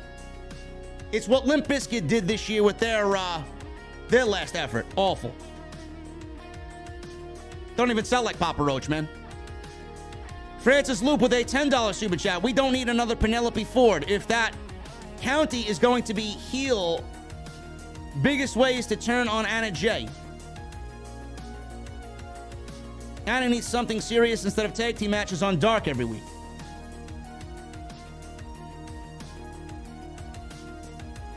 Jay Coyle with a UK $5 super chat. Missed Raw on Monday, so thought I'd watch it before Dynamite came on, and I fell asleep and missed Dynamite. Bro, listen, never mix Monday and Wednesday, bro. It's not good for your health. It is not good for your health, man. Francis Loop with a $10 super chat. Sorry, take Conti. I was wondering what you meant by that country or that county. Tay Conti. That's one hell of a fucking typo there, brother. Anna can disapprove of Tay's on-screen behavior, and then Tay can tell Anna to mind her own business. They go back and forth in promos for weeks until they have a tag team match. I like it. Magician Sapphire with a $10 super chat. Since this looks like the blow-up between Andrade and Darby, what's next for Andrade? Does he finally chase and win the AEW TNT Championship, or have him chase and win the ROH World Championship? I don't know. I don't know, man. Everybody in the chat, if you have not hit the thumbs up, man, what are you waiting for? We need 1,000 minimum. There's 1,700 people in here, man. There should be 1,000 minimum in the live stream chat. 25 more likes. It's not that difficult to do, man. The thumbs up turns a nice blue color when you hit it, so you know that you actually hit it. Francis Loop with a $5 super chat. Tay turns on Anna during the match and leaves the ring, leaving Anna by herself. This then explodes until they get into a backstage altercation. Bro, why don't you hit up Tony Khan and pitch the storyline, bro? I like it. Tay and Anna eventually get a match where Tay cheats to win. Their heated rivalry will blow off in the first ever women's Texas death match, where both ladies beat the shit out of each other into bloody messes. Anna gets the win decisively, ending their feud. Anna comes out on Dynamite, not medically cleared, wearing a white bandage on her forehead. Tay will be out of action for a couple weeks, selling the injury. Francis Loop, brother. Well, listen. Go hit up Tony Khan on Twitter, man. He's known to answer tweets if he likes them. Fuzzy with the $2 super chat. Mox needs to get his 5,000 yen back from Toriano. Gotham Guy with a $5 super chat. JD, I just love the way Tony did the Forbidden Door pay-per-view announcement, including Cole and White. You felt their energy. Great example of show, don't tell. I did enjoy that, bro. I did enjoy that. I thought Adam Cole was the perfect candidate to do that announcement. The Quiet Storm 08 with a new membership to the OTS VIP Club. Quiet Storm, thank you, brother. What are you drinking, man? First round is on me. Paul Van Tassel becomes a member for 17 months. Thank you for the recommitment, Paul Van Tassel, man. You're almost there. Tony Storm is my pick to win the women's Owen Hart Cup tournament. Mine included, bro. I'm going Tony Storm all the way.